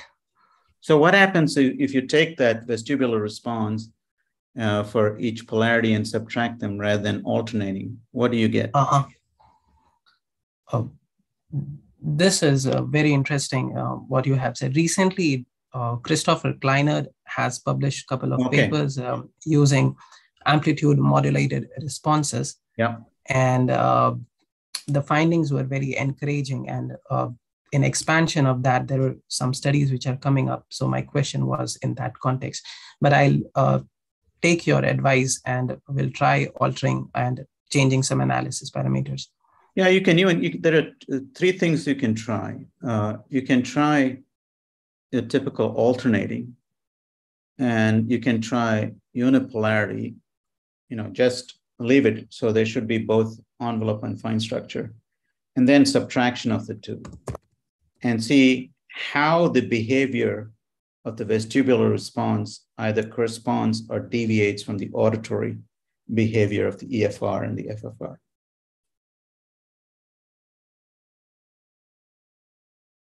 Thank you, Dr. Krishnan. Okay, no problem.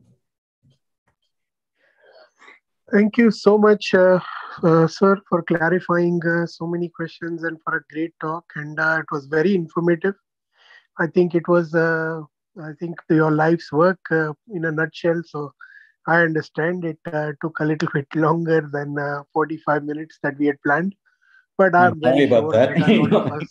I was trying to be slow, not go through fast. So no, sir. I think actually that slowness helped, sir. Helped a lot in terms of grasping the concept. I mean, if it was faster, I'm sure none of us would have got most of it. So it was right pace. No, I think what Isha and your role as there, I think this is a good idea to have these talks, but also in clinical practice, there has to be some of this information trickling down to the practice level. Just an academic enterprise is not sufficient. It has to reach the clinical practice. That's what I'm saying. I'm sure, sir, it will reach because I think some of the clinical implications that you mentioned have far-reaching, effects, and I'm very sure that a lot of clinicians would have taken at least something home. And I think one of the reasons why we had this talk starting with fundamentals of auditory evoked potentials is because a lot of clinicians like me would have probably not had much touch with specific aspects of auditory evoked potentials for a long time. Like, as you probably would have understood, like in clinical practice, most of the audiologists won't be using like specific evoked potentials like FFRs on a day-to-day basis. But obviously we understand that there's far-fetching clinical implications and uses of it. And I think with your talk, I think it made, like Dr. Sandeep said, I think I have understood a lot of things that I had doubts on. And especially the talks about, like how you talked about frequency selectivity and envelope structure, fine structure sort of effects on hearing impaired. And now you've actually talked about hearing aid process speech and, how things can, be used for clinical benefit. I think it's a lot of far-fetching implications. So it's about who takes what home from what the talk is. I'm very sure that people have taken a lot home. Thank you so much for sharing all this experience, both Dr. Sandeep and Dr. Krishnan. It was a wonderful talk, and thank you, listeners, for joining in. I'm sure all of you might be, feeling like it's time to switch off for the weekend. But yeah, thank you for joining in, and we'll come back with another really exciting webinar for you sometime next month. Till then, stay tuned. Thank you so much, everybody. Thank you all. Thank you. I want to thank the organizer, Imran and Srividya, and also Sandeep. I think you did a good job, and you should continue to do this. I think it's very useful for the consumers out there. And again, as I said, even for academic researchers, I think one advantage you guys have here in India is there's no dearth for clinical population. So translational research should be leading, in India compared to other places. So I think that's my desire. I want to see Indian scientists visible out there, and I want to feel proud about their achievements. So I hope you guys work towards that. Thank you, sir. Thank you, Dr. Sandeep. Thank you, everybody. Thank you, the organizers, and thank you, sir. Thank you so much for. Welcome. Yeah, so that coffee date is still there, Sandeep. It's pending, sir. It's pending. I will sure get in. Remember, I'm leaving August 12th, so you need to make it before then. Before that, sir. Okay. It will happen. Good. Looking forward to that. Yeah. Bye. Yeah. Okay. Bye, guys. Take it easy. Thank you, sir. Bye, sir. Bye.